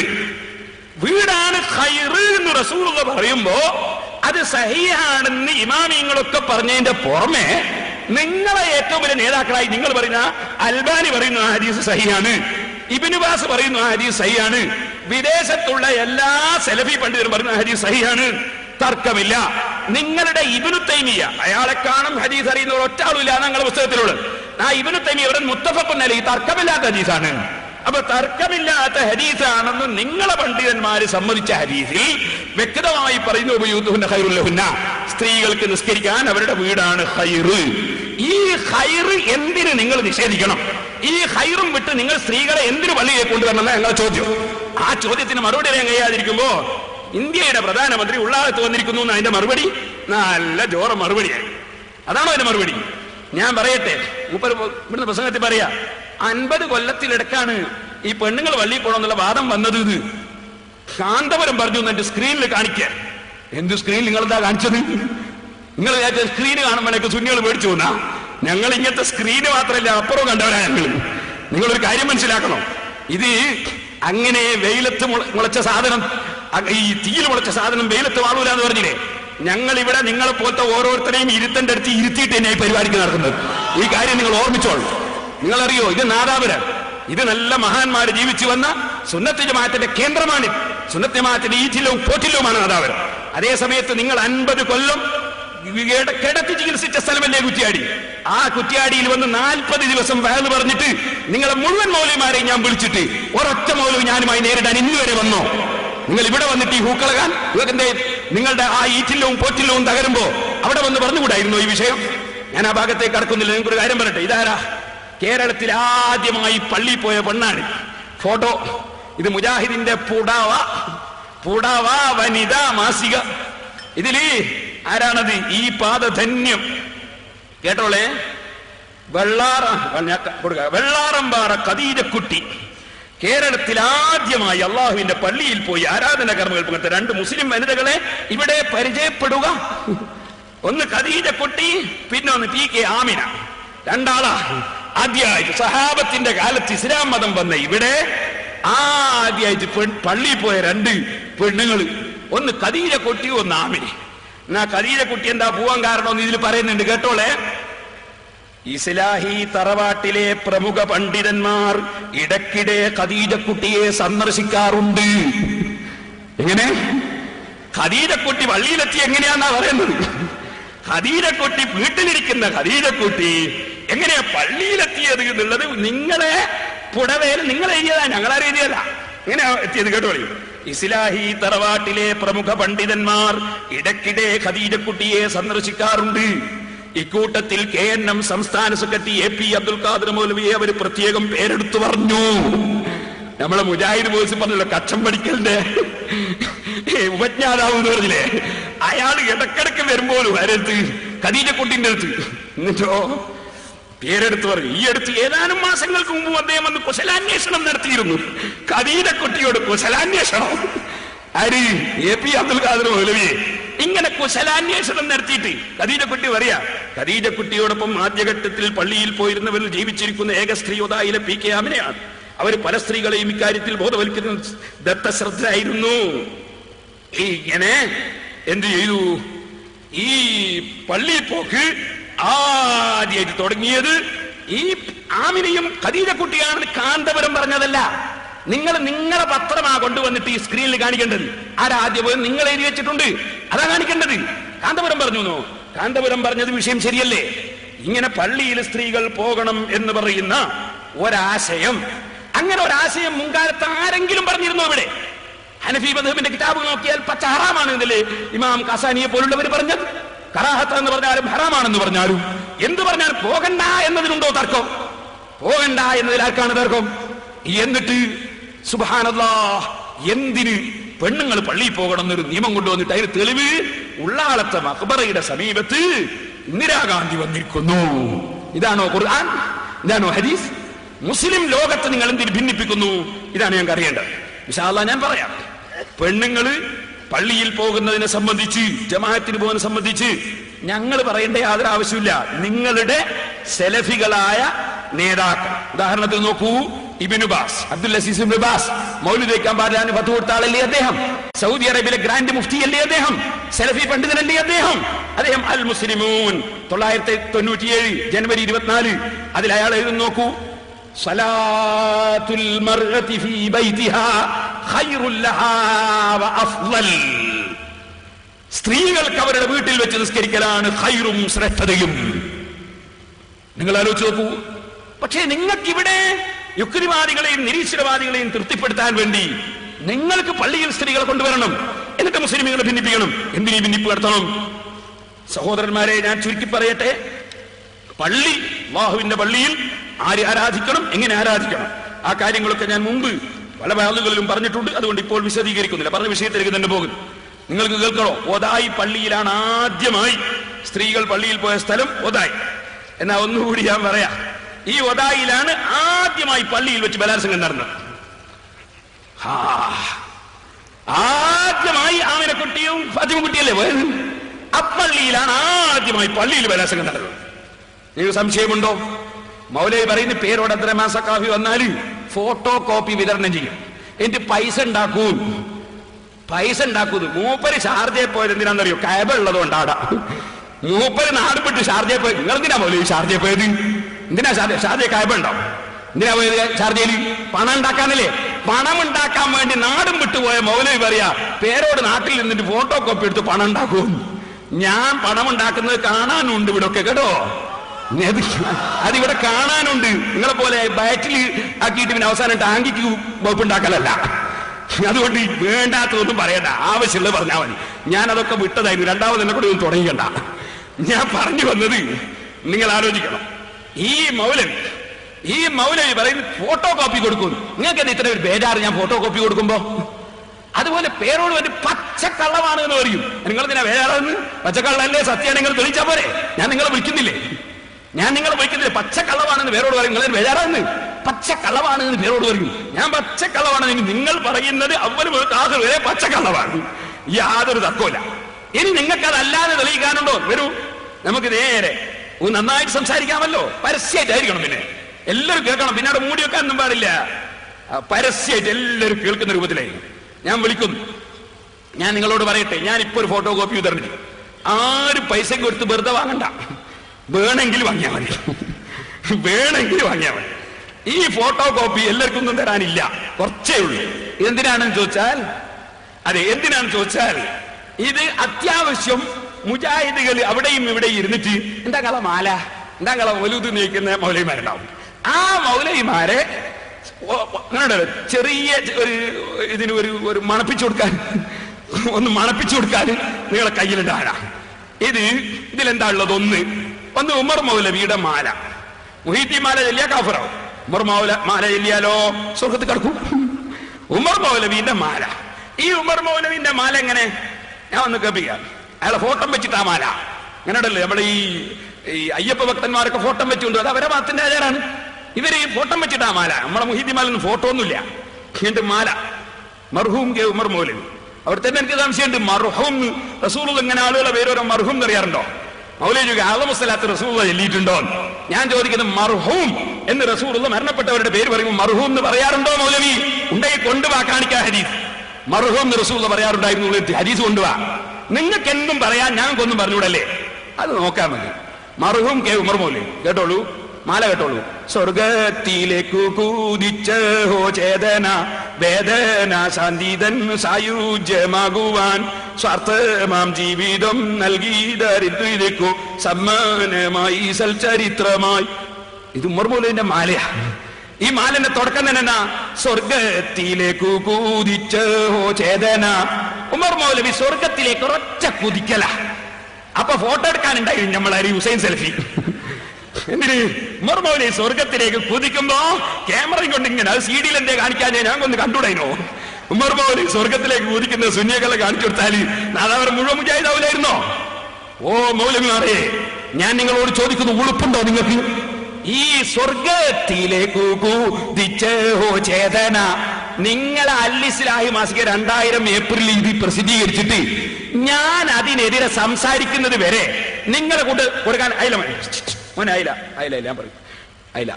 ഞാൻ അതിനെതിരെ സംസാരിക്കുന്നത് വരെ നിങ്ങൾ അതിനനുസരിച്ച് മിണ്ടിയോ? ഞാൻ പറയട്ടെ. അപ്പൊ സ്വർഗത്തിലേക്ക് ഒരൊറ്റ കുതിക്കല. എന്നാ മുജാഹിദിന്റെ വിചിന്തനം ജനുവരി 2002 അതിന്റെ കോപ്പി തന്നെ സൈഡിൽ തന്നെ കൊടുക്കുന്നുണ്ട്.